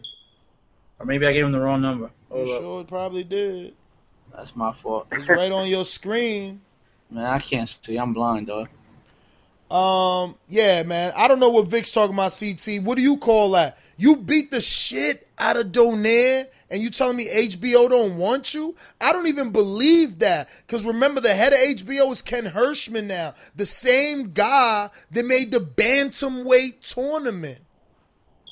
Yeah, so you made a tournament with little guys. Now you got the little guy king, and you don't want him? Get out of here. That's Bob Arum work. Bob Arum been saying, man, Bob Arum told me in my face, and it's on my video, for Rigondeaux to get promoted, Fidel Castro got to come promote him. Come on, man. He never liked Rigondeaux. It's hard to promote Cubans, Ness. Man, he never liked them, man. Stop and lying, it's just hard to promote Cubans, dog. I mean, it's the hard.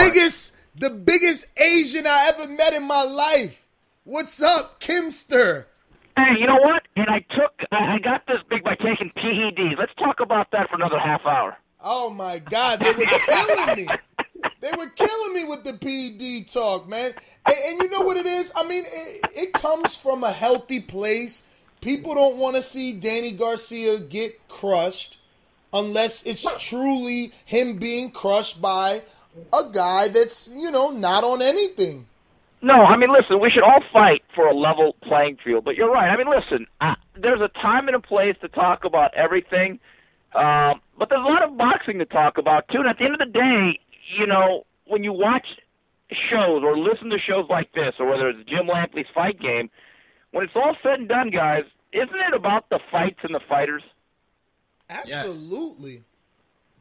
So, guys, I've been hearing this debate. I was able to talk to Aram today. I actually covered this is how bad the Cold War has gotten. They have dueling press conferences now in the same day in the same city. And I was actually stupid enough to try to go to both, which I did. So I got news and notes from both of them. I asked Bob Arum about the situation regarding HBO and Rigondeaux, and I think Bob has decided to dig in his heels and tell HBO, wait a minute, this is unprecedented. You kind of made us take the Rigondeaux-Donaire fight.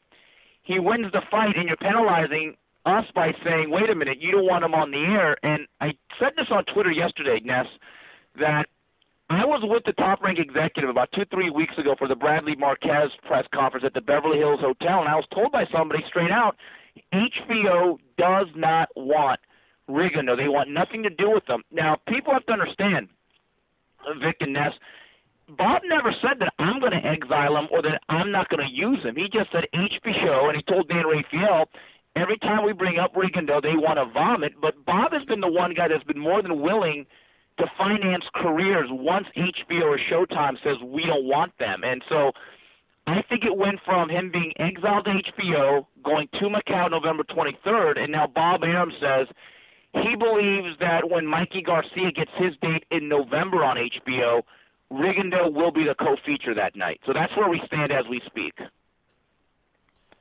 But Kim, I mean, all the years you got in this sport. Let me jump in real quick. Ness just stated that Bob Arum doesn't know how to promote boxers.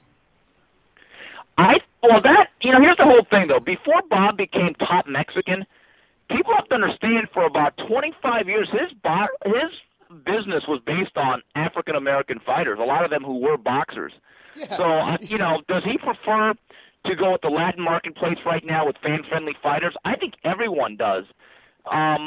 If you look at what Bob Arum has signed recently, whether it is Rigondeaux or whether it's Kareem Mayfield, it's not like every single one of these guys is Eric Morales. That's not necessarily true. And if you look at the history of Bob Arum, Flash Gordon used to derisively call him Top Plantation and Massa Bob, if you go back. But I do think that there are issues with Rigondeaux, guys, that aren't always easy to solve. Number one, that guarantee that HBO has to pay him because of the contract he has with Top Rank, that makes it problematic. I mean, it's one thing to say, yes, I want to fight on HBO, but then what if you're asking for $1 million a fight? So then here comes another issue, Ness. Let's say you then become the opening bout to Mikey Garcia, and you have to pay Rigondeaux, let's say, $750,000, which I think that's what he got for the other fight with Donaire. And let's say he says now, well, I want $1 million. Well, if you're paying the co-feature guy who's opening up the broadcast $1 million, well, Mikey Garcia and his management are going to say, okay, but we're the main event. So there are issues here that exist. Now, this is not unprecedented, guys. Remember Vladimir and Vitaly Klitschko, who were dominant but not necessarily exciting. There wasn't a great pool of talent. If you look in the last 4 years, how many Klitschko fights have they done? And we're talking about guys who, number one, drew very well in New York at the Garden, and number two, and they actually did good ratings. So this is not anything that's exclusive to Guillermo Rigondeaux. You can't compare Vladimir Klitschko or Vitaly to Rigondeaux because they never had a Donaire. Outside of Vitaly fighting Lennox Lewis, there's never been a great heavyweight fight. Donaire versus Rigondeaux was a great fight. Great fight or great matchup, Ness? Because I said this before, and other people can vouch for me. I said going into these fights, I've always thought Donaire was overrated. I never had him up all that high. I mean, people seem, and let me just say one thing. The Donaire-Rigondeaux fight, I thought stunk because both guys stunk it out, and I actually think Donaire doesn't get enough credit for fumigating that arena that night. He, I thought, was actually more or less the cause of that fight being as uneventful as it was because we knew he had to be the aggressor, and people seem to forget about Donaire. In his last 4 out of 5 fights, going back to Omar Narvaez, people have booed, they have whistled, and there have been catcalls, and I remember this. I remember this vividly. After the first Rios Alvarado fight, guys, by the 3rd round of the Nishioka fight, that became the world's most expensive walkout bout because people were leaving, literally in the 3rd and 4th rounds. Donaire, to me, I thought was a great job of Bob and HBO really fooling everybody into thinking this should be the fighter of the year, and he's one of the best fighters of the year. When against Vasquez they were booed, against Matubula people were booing, against Nishioka people were booing, and then he beat the ghost of Jorge Arce. So, I mean, again, I don't disagree with you. Donaire is a great victory, but we're talking about the Klitschko's, specifically Vladimir, who is the dominant heavyweight of the last 5 years, and they haven't done all his fights. So you can go both ways on that. Never had a Donaire. He never had that. He never fought the number 1 and the number 2, unless you want to count David Haye, and that we all know how that turned out. Right, about as uneventful as the Donaire-Rigondeaux fight, No, absolutely not. No, that's so unfair to say that Rigondeaux-Donaire was anything equal to that horrible fight with Haye. Really? To me, one is gonorrhea, one is syphilis. They were both kind of bad, Ness, weren't they? No, I guess it's because I was saying it a lot more aggressively than you. That Donaire was a bum in my eyes, and he was getting Ness, a bum. See, now I'm glad you're not exaggerating anything here, Ness. Well, no, this is the problem. You know, I have a problem with calling fighters bums because I don't really use letter grades. But he was, to use a letter grade, to be fair to him and so the fans can understand, I never thought he was an A fighter, and I always said Donaire would beat him. So that fight was entertaining to me when Rigondeaux beat him, excuse me. No, me too. I mean, Ness, I said from the beginning, as soon as they signed the fight, I said, bad fight for Donaire. I had Rigondeaux winning that fight from day one, and I think if they fought 10 times, he'd probably win 8 or 9. And I think there are significant technical and fundamental flaws within the game of Nonito Donaire. I just don't like fighters who don't know how to work off a jab. And to me, if you really look at the career arc of Donaire, he threw 2 big left hooks 5 years apart against Darchinian and then against Fernando Montiel, and the rest have been a lot of easy hand-picked fights, and some of them have been very boring, to be honest with you. I think that Donaire has been the recipient of a lot of kudos because he's delivered a few highlight reel knockouts, but is he as consistent and as steady as Rigondeaux? No, he's not. But Ness, you have to understand, HBO is not necessarily in the boxing business. They're in the programming/entertainment business. And Rigondeaux, the problem is he does not have much of a fan base. Now, the hardcore fan may watch every single one of his rounds and be absolutely entertained, but there's the other 99% of America that may turn that fight off after 4 rounds. And so that's the issue that HBO has. In my opinion, I don't think HBO should be in the business of banning any fighter. I think they should go by a fight-by-fight basis and say, we'll take that fight, but we won't take that fight. And at that point, that's when Bob Arum has to spend his own money and then start sticking Rigondeaux on some of these undercards. But, Steve, help me out here. What is the difference between Rigondeaux and Mayweather? Easy. Even stylistically, you can make an argument that they are mirror images. We'll not argue that. But remember, Mayweather does not take a network license fee. He's not on a welfare check. He creates his own business. And you can argue that his appeal is based on everything outside of the ring And I would agree. But remember, he's on pay-per-view, so he derives his own income. He created his own business, and he has a franchise. He does not need a network license fee from HBO, Showtime, CBS, PBS, or CNN. Yeah, but Steve, the problem with that... And the personality, that's the key, though. He has a certain personality and a persona that sells to the American public. But the problem with that is you're talking now. You're talking 10 years later. I'm talking about before Gotti, when he was all on HBO. Well, I don't disagree with that, but remember, and this is where I think it becomes cultural.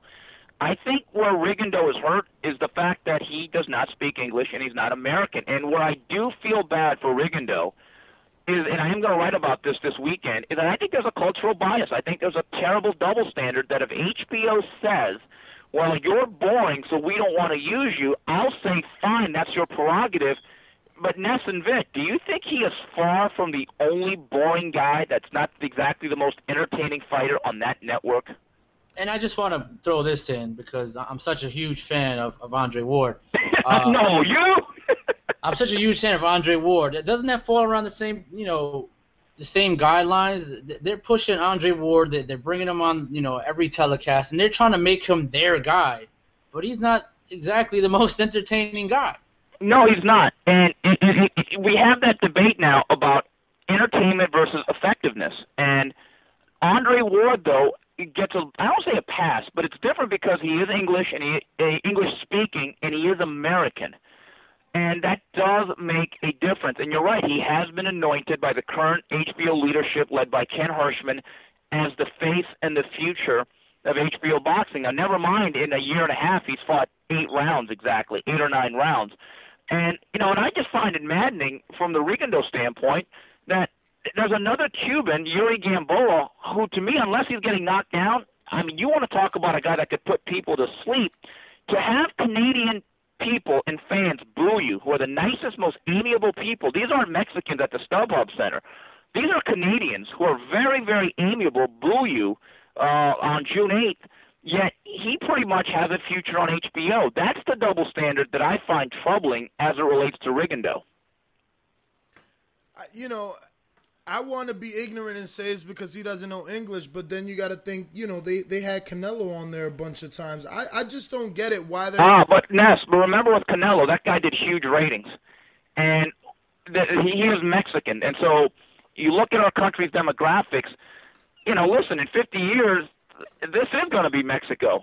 I mean, let's just look at the demographic numbers and the cultural shift in our country. And if you look at some of Canelo's ratings and the way he drew, going back to the Matthew Hatton fight where he did 13,000 fighting not Ricky Hatton in Anaheim, and listen, that was not an exciting fight, but from a programming standpoint, you needed to have Canelo Alvarez. You don't necessarily need Guillermo Rigondeaux if you're a network. No.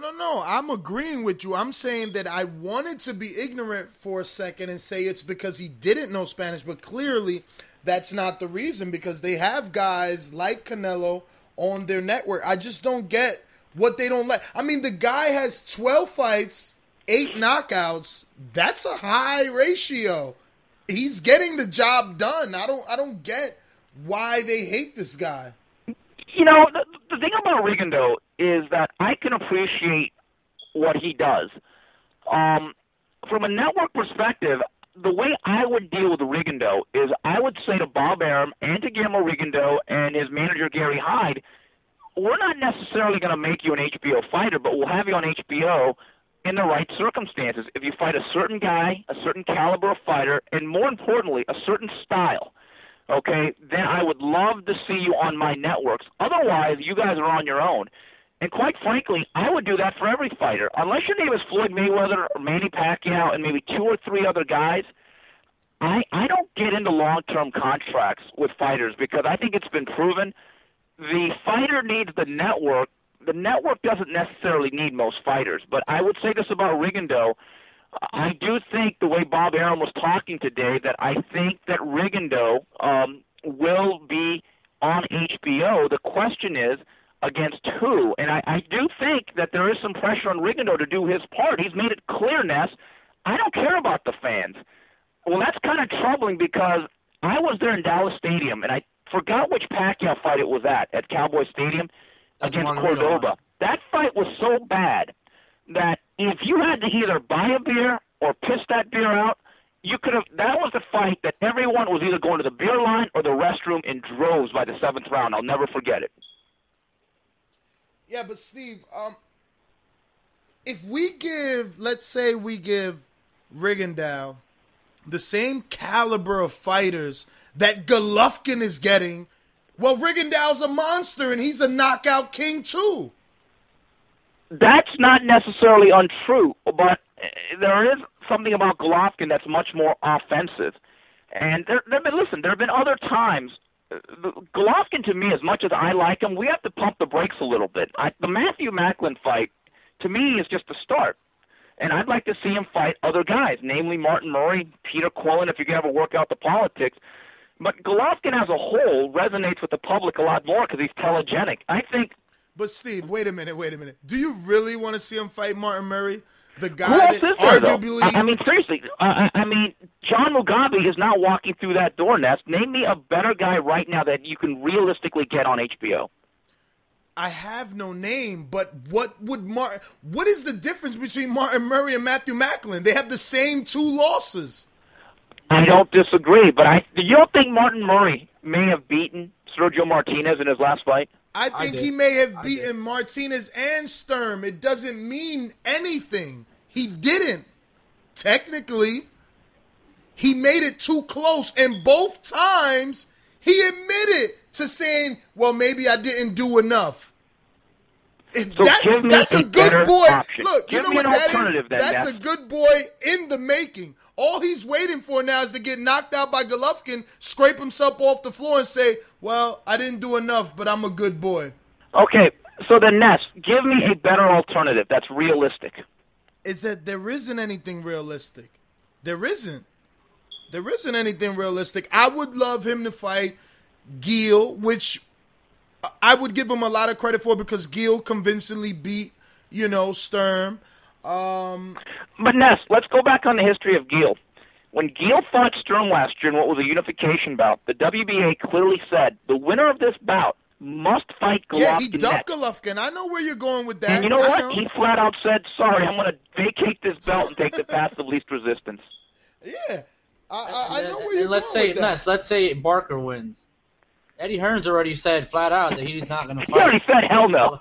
He already said hell no. They're going to go out there and they're going to go on the European UK tour of Andy Lee, Matthew Macklin, and whoever's out there. You know it and I know it, Vic. That's what they're going to do. Yeah, but that's the problem. I mean, again, you're a guy that knows more than us in terms of the money and stuff. But that's where I have a problem with fighters and their promoters wanting to stick with a network. Go to Showtime. Fight Quillen. That's a unification. You know what? I don't disagree with you, but the way the politics and the way the allegiances, and this is one of the things that's maddening about the business, is you're right. When people say that we are a free agent and we're operating on both sides of the street, and everyone thought that a couple of months ago when HBO made it very clear that Golden Boy / Heyman was no longer welcome on our airwaves, people thought that the third-party promoter would have that ability. But you know what? The more I talk to people and the more of the decisions that I see, even if you are an Artie Palullo or a Dan Goossen or a Gary Shaw, once you pledge your allegiance to a network, you are pretty much stuck there because then it affects your other fighters if you jerk them around. Now, is that right?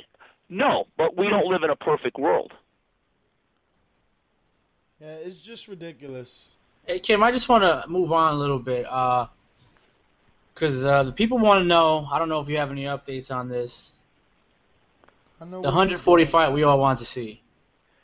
Garcia Matisse. Anything new on that? I have been told by people at Golden Boy since the Tuesday of the LA portion of the Mayweather-Canelo press conference, they felt as though that they were very, very, very close. In fact, Richard Schaefer went on record, and I've talked to other people, and it was described, and I described it as first and goal from the 1-yard line, right?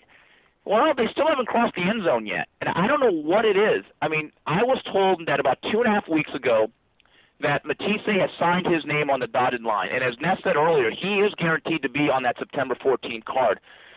Right now, they are waiting on Danny Garcia, and I spoke to some Golden Boy representatives today at their press conference to announce the Mares-Santa Cruz doubleheader at Olvera Street, and they said, Steve, we're still working on it. You know, there are people that swear up and down that this fight is going to happen, that it's a done deal. And, you know, till it's a done deal, it's not a done deal. And I don't know what is the holdup here. I mean, a couple of weeks ago, supposedly drug testing. There were rumors that Danny Garcia wanted to break into Fort Knox to make this fight. But I got to tell you, there comes a point in time where you got to pull the trigger now because we are dealing with September 14th. And I'm just, again, I've said this from the beginning, guys, as it related to Garcia Matisse, seeing is believing. Wait, but Steve, the question I want to ask, do you think that it's Danny's fault? Because our listeners, I don't know if it's because they know that I like Danny or something. In their eyes, it's all Danny's fault. They're pointing the finger at poor Garcia. You know, without knowing exactly what's going on both ends, all I can tell you is this, that someone at Golden Boy with a very intimate knowledge of what is going on between the two sides has told me, Steve, Matisse had signed his deal. It's that simple. And, listen, if Danny Garcia does not accept this fight, do I think that he'll be known as Danny Duck? I think he's going to have to live with that for a while. Now, does that mean that the fight can't happen in 4 or 5 months? Of course not. But this is my gut feel, if it doesn't happen. And again, I'm hoping that I'm wrong. Let's say it doesn't happen. What I believe is the mindset of the Garcia family and Al Heyman is that if you're Danny Garcia, you're starting to build a reputation, you're undefeated, which Matisse isn't, and you're in that neighborhood between 140 and 147, I think that the Garcias think to themselves, why do we need to face Matisse and take that risk when if we just wait 6 to 8 months, we might be fighting Floyd Mayweather for a lot more money? That's what I think may be holding this fight up, is that specter that they just might be in the Mayweather sweepstakes and they don't need to fight Lucas Matisse. Now, how real is the drug testing? You know what's funny?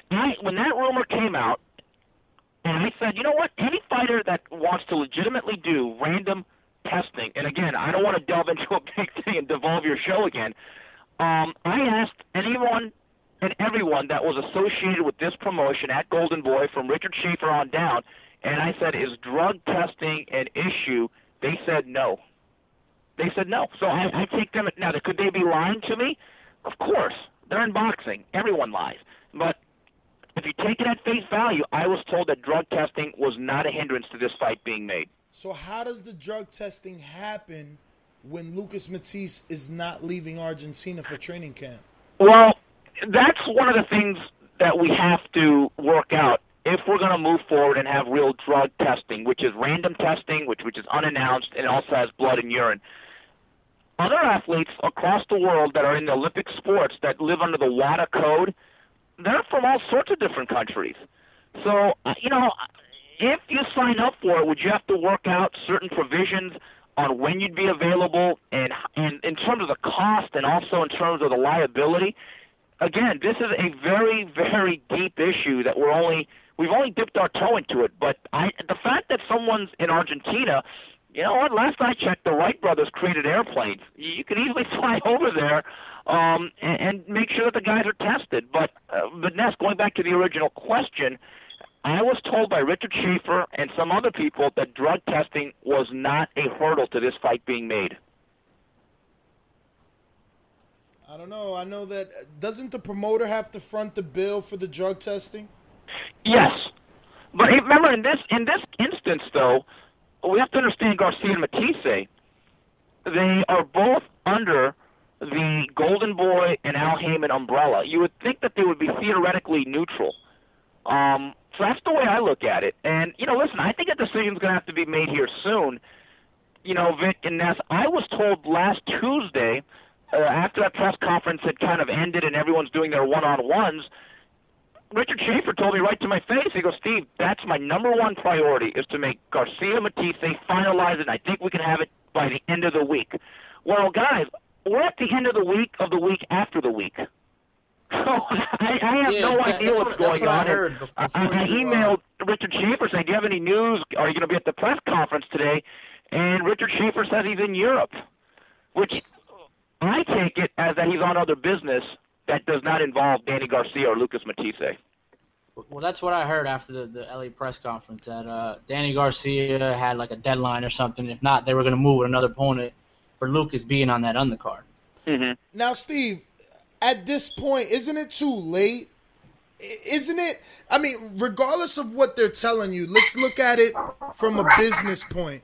Why are we going to put it on 9/14 when clearly that fight is going to sell? No. Lucas or Danny aren't going to sell any extra pay-per-views. Yes, I couldn't agree with you more. That's why when I first heard the rumors, I thought it had to be just a rumor, because you're right. And if you talk to people within the business that have done pay-per-views at the highest levels, and you talk to people on the television side, now us hardcore guys, we care about the undercard because, let's face it, we watch streams in the middle of Saturday afternoon, okay? But we're degenerates, as Larry Merchant would say. The general casual fan that really pumps up those numbers above 500,000 to 2 million, you know, Nancy in New Jersey or Bill in Iowa, they're not watching till about, 9:15 at night, or at least around midnight East Coast time, till Floyd Mayweather or Manny Pacquiao are walking into the ring. I know for a fact that there have been studies that show clearly that undercard fights do not really affect the pay-per-view buys one way or the other. And let's look at the history of some of the most successful pay-per-view buys in the history of boxing that involve guys like Oscar De La Hoya, Manny Pacquiao, and Floyd Mayweather. We had a lot of Butterbean and Mia St. John on those undercards. Let's be honest. We weren't getting a lot of, Simon Brown, Maurice Blocker. Those Don King undercards, as great as they were, what sold the main event was guys like Mike Tyson and Julio Cesar Chavez. So you're right, Ness. That aspect of it never really made sense to me. And then we have to think about the fact that Mayweather's getting $41 million, Canelo's getting anywhere between 8 and 11. Where's the money to pay Garcia and Lucas? Right. See, that's another issue, Ness. That's a great point. So right now we're talking about a main event that costs $50 million, okay? Right off the top, people have to understand the undercards, literally, Ness, if Golden Boy or Top Rank wanted to put me and you in together with the fight and pay us $2, and if we agreed to it, they would do it because the undercard on a pay-per-view is not under the auspice of a network license fee. That comes out of a budget that is set by the fighters or their promotions. So I have a hard time believing that if that fight, each guy, whether it's Matisse and Garcia, let's say that fight costs $3 to $4 million, that is an awful lot to pay for an undercard fight. And when you're talking about a bottom line, which a pay-per-view is all about, the economic bottom line, you're right. Why would they do that fight on that particular date, knowing that if you're going to spend that much money, that you could literally put that fight on anywhere else and have a network pay for it? That just never really made sense to me, Ness. Plus, if you just push this fight back some more, you can put it in an actual venue. Clearly, if you put it on the East Coast, you're going to get over 13,000 without a doubt. And that's another issue. Most of you know this and I know this. When you go to a Mayweather or Pacquiao fight, nobody really shows up to that arena till about 7 o'clock. I mean, I've been there when the pay-per-view starts at about 6:07, so you get to the first bout, no matter who it is, and what do you see in the background? Rows and rows of empty seats, right? And it's not till about the middle of the third bout that the real boxing fans decide to show up, or they can't even get tickets. So the guys with the comps and the gamblers and the high rollers, they don't really care about Lucas Matisse. I'd be willing to bet that they don't even know who Lucas Matisse is. So I do think that you're right. In terms of the interest that you are sparking for that event, a fight like Matisse-Garcia, I think it's cannibalized by the shadow of Canelo Alvarez and Floyd Mayweather. Yeah, I just don't believe that this fight is happening now. It doesn't make any business sense. I remember after Lucas Matisse, Lamont Peterson, Schaefer said there was a bunch of venues on the East that were tied up. after Zab Judah turning down the Lamont Peterson fight, or Peterson turning down that fight, DC is out, so there's nothing open on the East. And I think they're just stringing us on by saying, yeah, we're working on it, but they're not working on shit. Yeah, and I think it's time that they come clean and decide to put on other guys. And let's just be honest, that fight, just judging by the crowdness, and I think you were there at one of the ones in New York or Jersey, that fight, Canelo and Mayweather, I think it's going to do 2 million buys. And they don't need more Matisse and Garcia to help them get one extra buy as it relates to September 14th.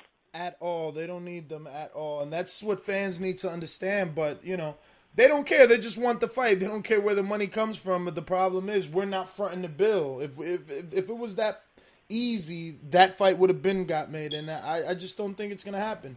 Right. Well, listen, guys, I don't want to take up too much of your time, man, but thanks for having me on. I really appreciate it. Man, thanks for coming on, Kim. Always, Absolutely. See you guys soon. All right, Kim. CT, there you go, man. You got what you wanted right from the, you know, one of the guys that's at the very top of the sport. Yeah. Crazy.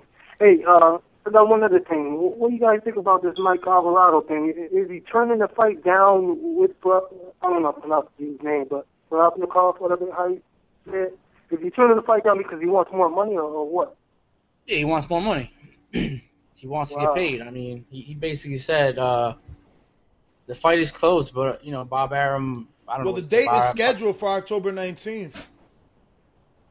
He wants to fight, but he just wants to get paid. I mean, I can't be mad at him.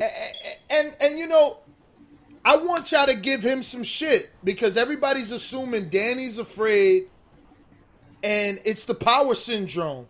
Well, there you go. You got Pavatnikov that showed that he has a lot of power, and now Mike Alvarado wants more money to fight.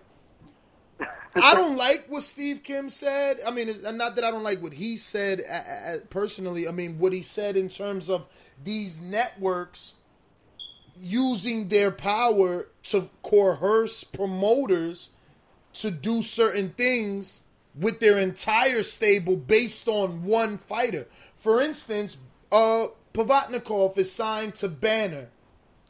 So he can't fight nobody on Golden Boy because if he does, all his other fighters can't fight on HBO. That's whack. Because there's better fights for Pavatnikov at 140 in Golden Boy. Yeah, I agree with that. You know? But, CT, we're going to gotta let you go and get in some couple of more news and notes and then wrap it up. All right, man. Thanks a lot. No problem. So, he covered a lot for us. I guess the Alvarado, we kind of touched on that.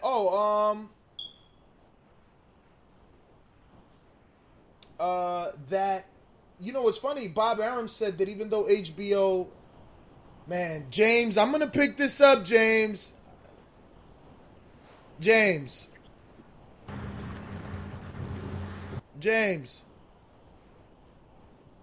there? James, you there? Yeah, man. Wait.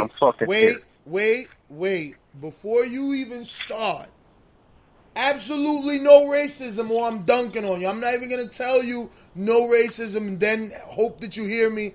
No, I'm dunking on you because you're killing me. People love you, but they hate you. So you got to get them all to love you. Go. I'm good. I'm not even in a bad mood right now, man. It's just... I know you in a bad mood because you don't even like Steve Kim. I seen you calling while he was on. Vic. What up? Vic, are you there? Vic, why? I want to get right into it in regards to Guillermo Rigondeaux. Why is Top Rank treating Rigondeaux like that? Why? Don't you think it's more HBO and not Top Rank? Hold on, Vic, because I don't know why he always picks on you, Vic. Listen. That's not true. He got 850,000 to fight. Rigondeaux he got 850,000. Come on. Hold on. Okay. Go ahead. I'll let you talk, and then I'll go in. Rigondeaux can easily be a co-main event with Miguel Cotto and the Dylan Rodriguez fight because they're fighting in Florida. Rigondeaux is from Florida. You can't tell me that they could put Terrence Crawford on, but they can't put Rigondeaux, the person that's in the top 10 pound for pound, the person that beat Donaire? What are you? James, please don't tell me that. James, it's not Bob Arum. HBO doesn't want Rigondeaux, man. Why don't they want Rigondeaux? Dude, okay. you didn't hear any of the conversation with Steve Kim? I did, man. I did not hear. So you're gonna have to go back to the podcast. There's no way physically that we could go back and rehash those 40 minutes. Okay. Let me just ask you a couple of basic questions. Rigo knocked out Willie Casey. He knocked out Tian Kennedy. He knocked down Marqueen, I think it was 2 or 3 times, and swept him to a full unanimous decision. Then he beat Donaire. Why is Rigondeaux all of a sudden not exciting, or people won't, what? I'm gonna say this as calm as possible, and I'm gonna say this so everybody can understand. The new stigma for black fighters that promotional companies try to use when they're marketing or networks try to use is, oh, he's not exciting because he's not getting punched in the fucking face all the goddamn time like other fighters. They say, oh, that's not exciting. That's the new knock on the black fighters nowadays.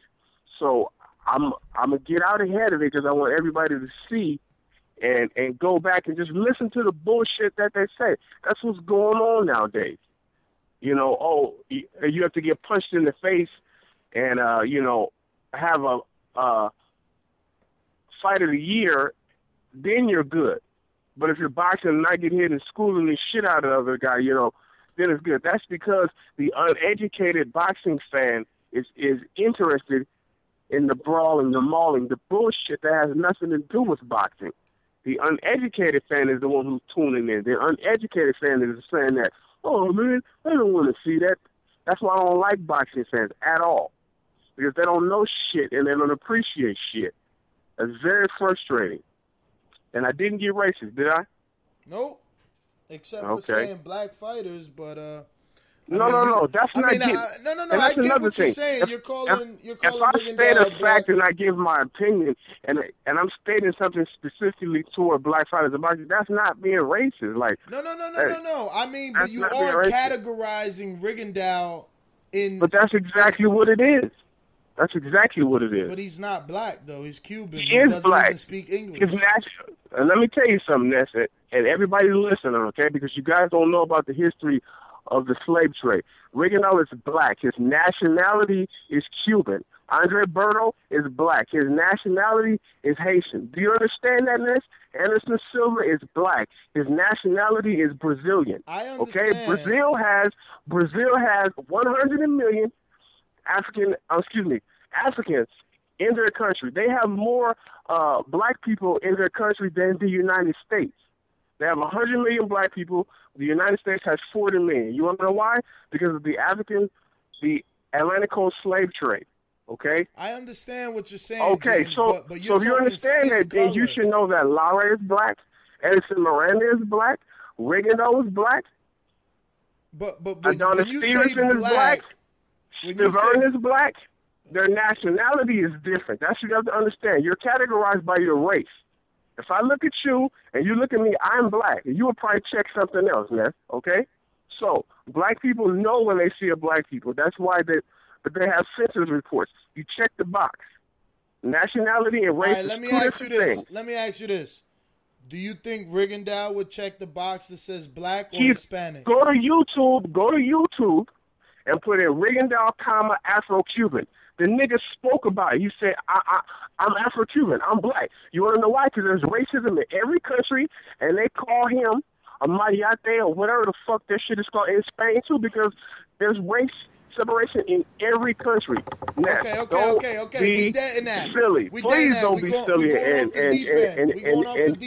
try to go that route. Please don't go that route. Nah, we that's going a wrong angle to Hold turn. on, James. Hold on. Rigo strictly said that I'm Afro-Cuban, which means he's like me, saying that I'm African-American. Okay. Same thing. We're going off the deep end, though. Hold on. Chemo, what's up? Yo, Ness, can you hear me? Yeah, we hear you. If I hear the word black one more time, I'm going to go fucking crazy, man. Seriously. Let's cut this bullshit, seriously. Let me tell you something, yeah? Listen, James, listen to me, yeah? You know why... Hey, wait, Chemo. Wait, let's not get crazy. Chemo. He didn't not say get anything Go ahead, racist Chemo. today. Come on. Go ahead, man. Go ahead. No. Chemo, before you attack him, he didn't say anything racist today, so leave him alone. All right, whatever. I disagree, but I'll make a fair point. Yeah? Just listen to this.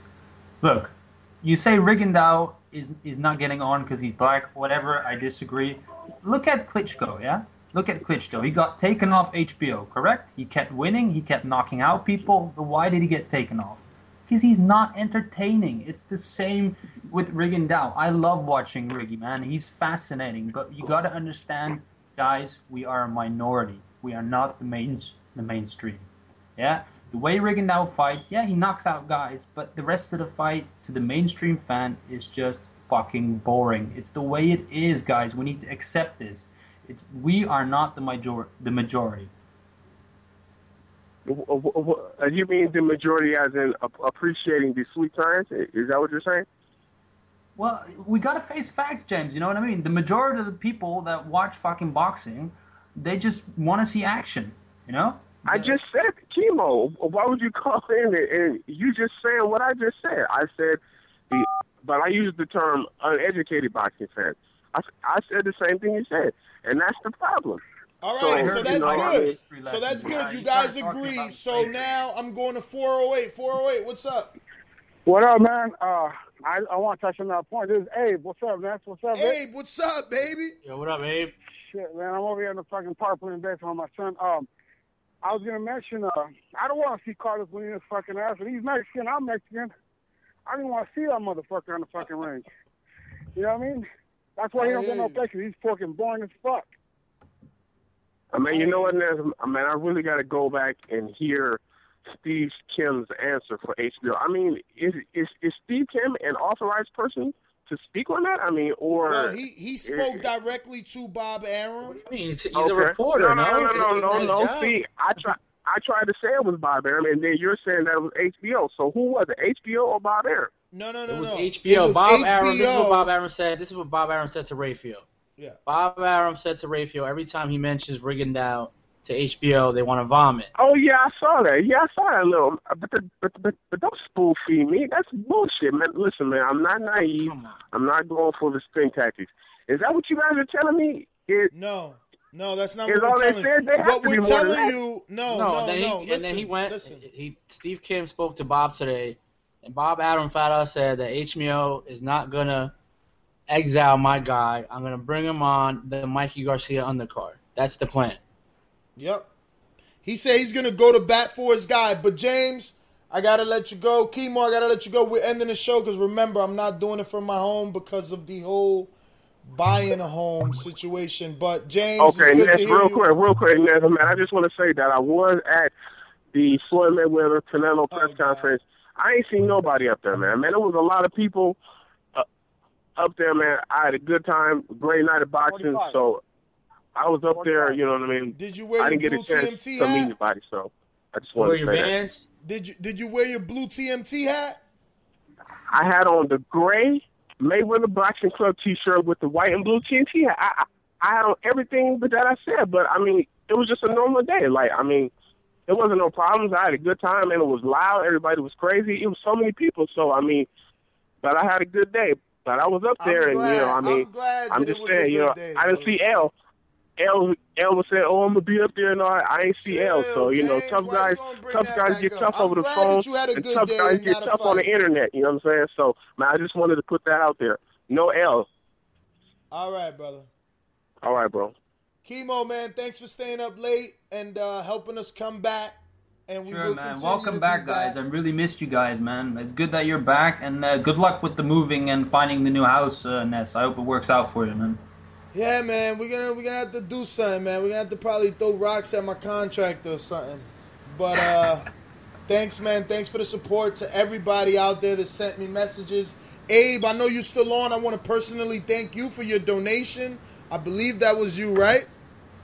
Yeah, no problem, man. It's good. Your official tissue right there. Chemo, thanks for staying up. Vic, any shout outs? Abe, I'm gonna let you go because we're getting out of All here. right, man. Any shout outs? I mean, just thanks for our loyal listeners, man. I know we were off for whatever it was, 10, 13 days. I got your tweets, man. Yeah, we never leaving, man. That whole what was that Virgil Hunter whisper thing was just a joke, man. Yeah, man. This is your platform as well as ours, so don't worry about that. It's just sometimes our personal stuff gets involved, and we just gotta roll with the punches, baby. But we'll try to be here every Thursday, every Sunday, you know. Yeah, I mean, until I get back in a spot, because the problem is everything that we do requires a lot of internet. That is the reason that today there's no YouTube. So I'm gonna try my best. Like, look, man, it's late as hell. I gotta go to work in the morning, and I'm over here. I'm gonna have to drive a few miles, not 1 or 2 or 5, about 15 or more to where I'm staying at until the closing finalizes. So, I'm here for y'all. Damn, Pluck, what's up, man? Make it short, baby, because we getting out of here. Hey, what's up, folks? Nothing, man. Hey, Nick, just so back. you don't have the same address? Nah, no more. Oh, well, you got to send me your address, man, because I was going to send you some shit. Well, you can send it there. I got all my mail on hold and going to a P.O. box. Okay, cool. Right. You like movies and shit, right? Yeah, man. I'm a big movie fan. I got you then, but I'm going to send you some shit that I got. But other than that, everybody black, goddammit. That's all I got to say. Shit, hell. Right, yeah, man. So everybody, that has been sending messages and stuff. Whoa, Ness, before we go, man, we gotta get your pick on Edwin Rodriguez and Grachev, man. Dude, you know what's crazy? This itinerary, Matt's gonna kill me because there's so much we haven't talked about. I know, man. Sorry, man. But all right, we are gonna do that. Damn, we gotta do. You're home already. I have to go home, or whatever that is that I'm considering. Let's just get picks in, and then we're off. Let's just get picks in. I never heard of Drian Francisco, so I'm gonna go with Chris Avalos, even though Chris Martin beat him. Glenn Tapia, I'm going with Glenn Tapia, and this is ESPN 2 Las Vegas. This is happening July 12th, which is mañanas. Tomorrow. On Telemundo, we got Alan Martinez versus Charlie Serrano. I don't even know. I think, is this, how do you pronounce this, guys? That's not Alan, so what is that? Alan? Alan Martinez, is that you talking about? Yeah, regardless how you pronounce it, that's not the person I thought it was, so I don't even know, man. I don't even know. Yeah, I got Avalos, and I got Glenn Tapia in a tough fight. Abihan's a good fighter, good step up. Might trouble my boy Tapia since he's from my hood, but I hope he wins. Nah, Tapia ain't gonna have no trouble with that dude. You'll be surprised. We interviewed him. Jackie did actually, and he's excited about this fight because he's gonna get to prove to the fans that he's the real deal, and he hasn't just been knocking out a bunch of regular people. Man, it's so thin. So we're just gonna. If you want to stick to two. Oh shit! Robert Stiglitz is back, defending his WBA title, WBO title. The school teacher's fighting an Asian school teacher. So. Oh my God! The dude's an Asian school teacher for real? No, I don't know. I'm just making fun because that was your boy. I was about to freaking crack up. From Huepa America, Aguas Buenas, Puerto Rico. What the hell is that? Did they get that right, Mike? I don't know. I think Matt watches too much boxing. I don't even know half these fights. Janiel Rivera versus Felipe. Whatever. Straw weights, Matt? Really? I'm gonna kill you. But now let's get to the two big fights overseas. The Edwin and the Denis, man. I am nervous. You guys already know I'm not high on Edwin, even though he's Dominican. I want him to do good, but he's never shown that. Like, even if he wins this fight, he is what you guys should be saying Rigondeaux is. Rigondeaux is actually knocking people out. This dude is just winning. This is what you call a boring fighter. He just wins. That's it. But I don't know if Grachev is going to be too big for him, man. This is going to be at a catch weight. It's I don't know, man. I don't know. Edwin. Oh, man. And Grachev, remember, Grachev is the same dude that knocked out Ismail Salak, who could box and punch, but couldn't I got take the that upset, man. pressure. I'm not lying. I got the upset. I got Grachev or Grachev. Grachev, I think it's how it's pronounced. I've never really been behind Edwin, man. But I'll eat crow come Sunday if that happens. But I'm gonna go with, man, this is so tough because Edwin looked garbage versus Will Brzezinski. I don't know, man. Gun to my head. Fuck it, I'm riding with the Plátano. I'm gonna say Lou DiBella got something going on over there. He's got some money in Monaco. Something, man. And then your boy Khalib, who signed to Bob Arum for no reason at all. What you mean? He's about to he's gonna fight what's his face next? Who? I don't know who he's gonna fight. He's gonna have to fight 140 or 147 guys. Now. Who is this? Soli Ameni? I don't know, dude. I think he's South African, dude. Man, when we need South Africa to call, he doesn't even call. No, he put me on his boy that's fighting Eddie Chambers. I don't even know how to say his name. Yeah, I seen those tweets. I'm gonna go with Khalib, man, just for the hell of it. I'm on Khalib too, man. So, but the big fight actually that no one's really talking about is the Kell Brook Jones. Kell Brook Jones. I mean, this is on the radio. It's not even the main event, dude. You guys want to complain about Zhu Shiming being the main event of a card.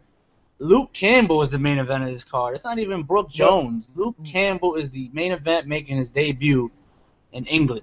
But Vic, that fight is happening on the 20th, right? Nah, it's this weekend, no? Oh, I thought it was the 20th. Nah, the 20th is Chisora and Malik Scott. But that fight is this weekend. Know, I don't think Matt would miss that fight. Nah, I'm pretty sure it's this weekend. You haven't seen all those press releases we've been getting about this fight? I've seen the 20th. No, I'm going to check right now. I'm pretty sure that's this week, bro.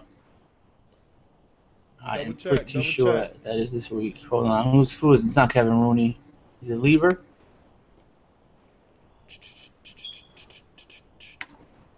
Let me see, bro. Damn, I think I got something else. Nah, bro. It's the 13th, bro.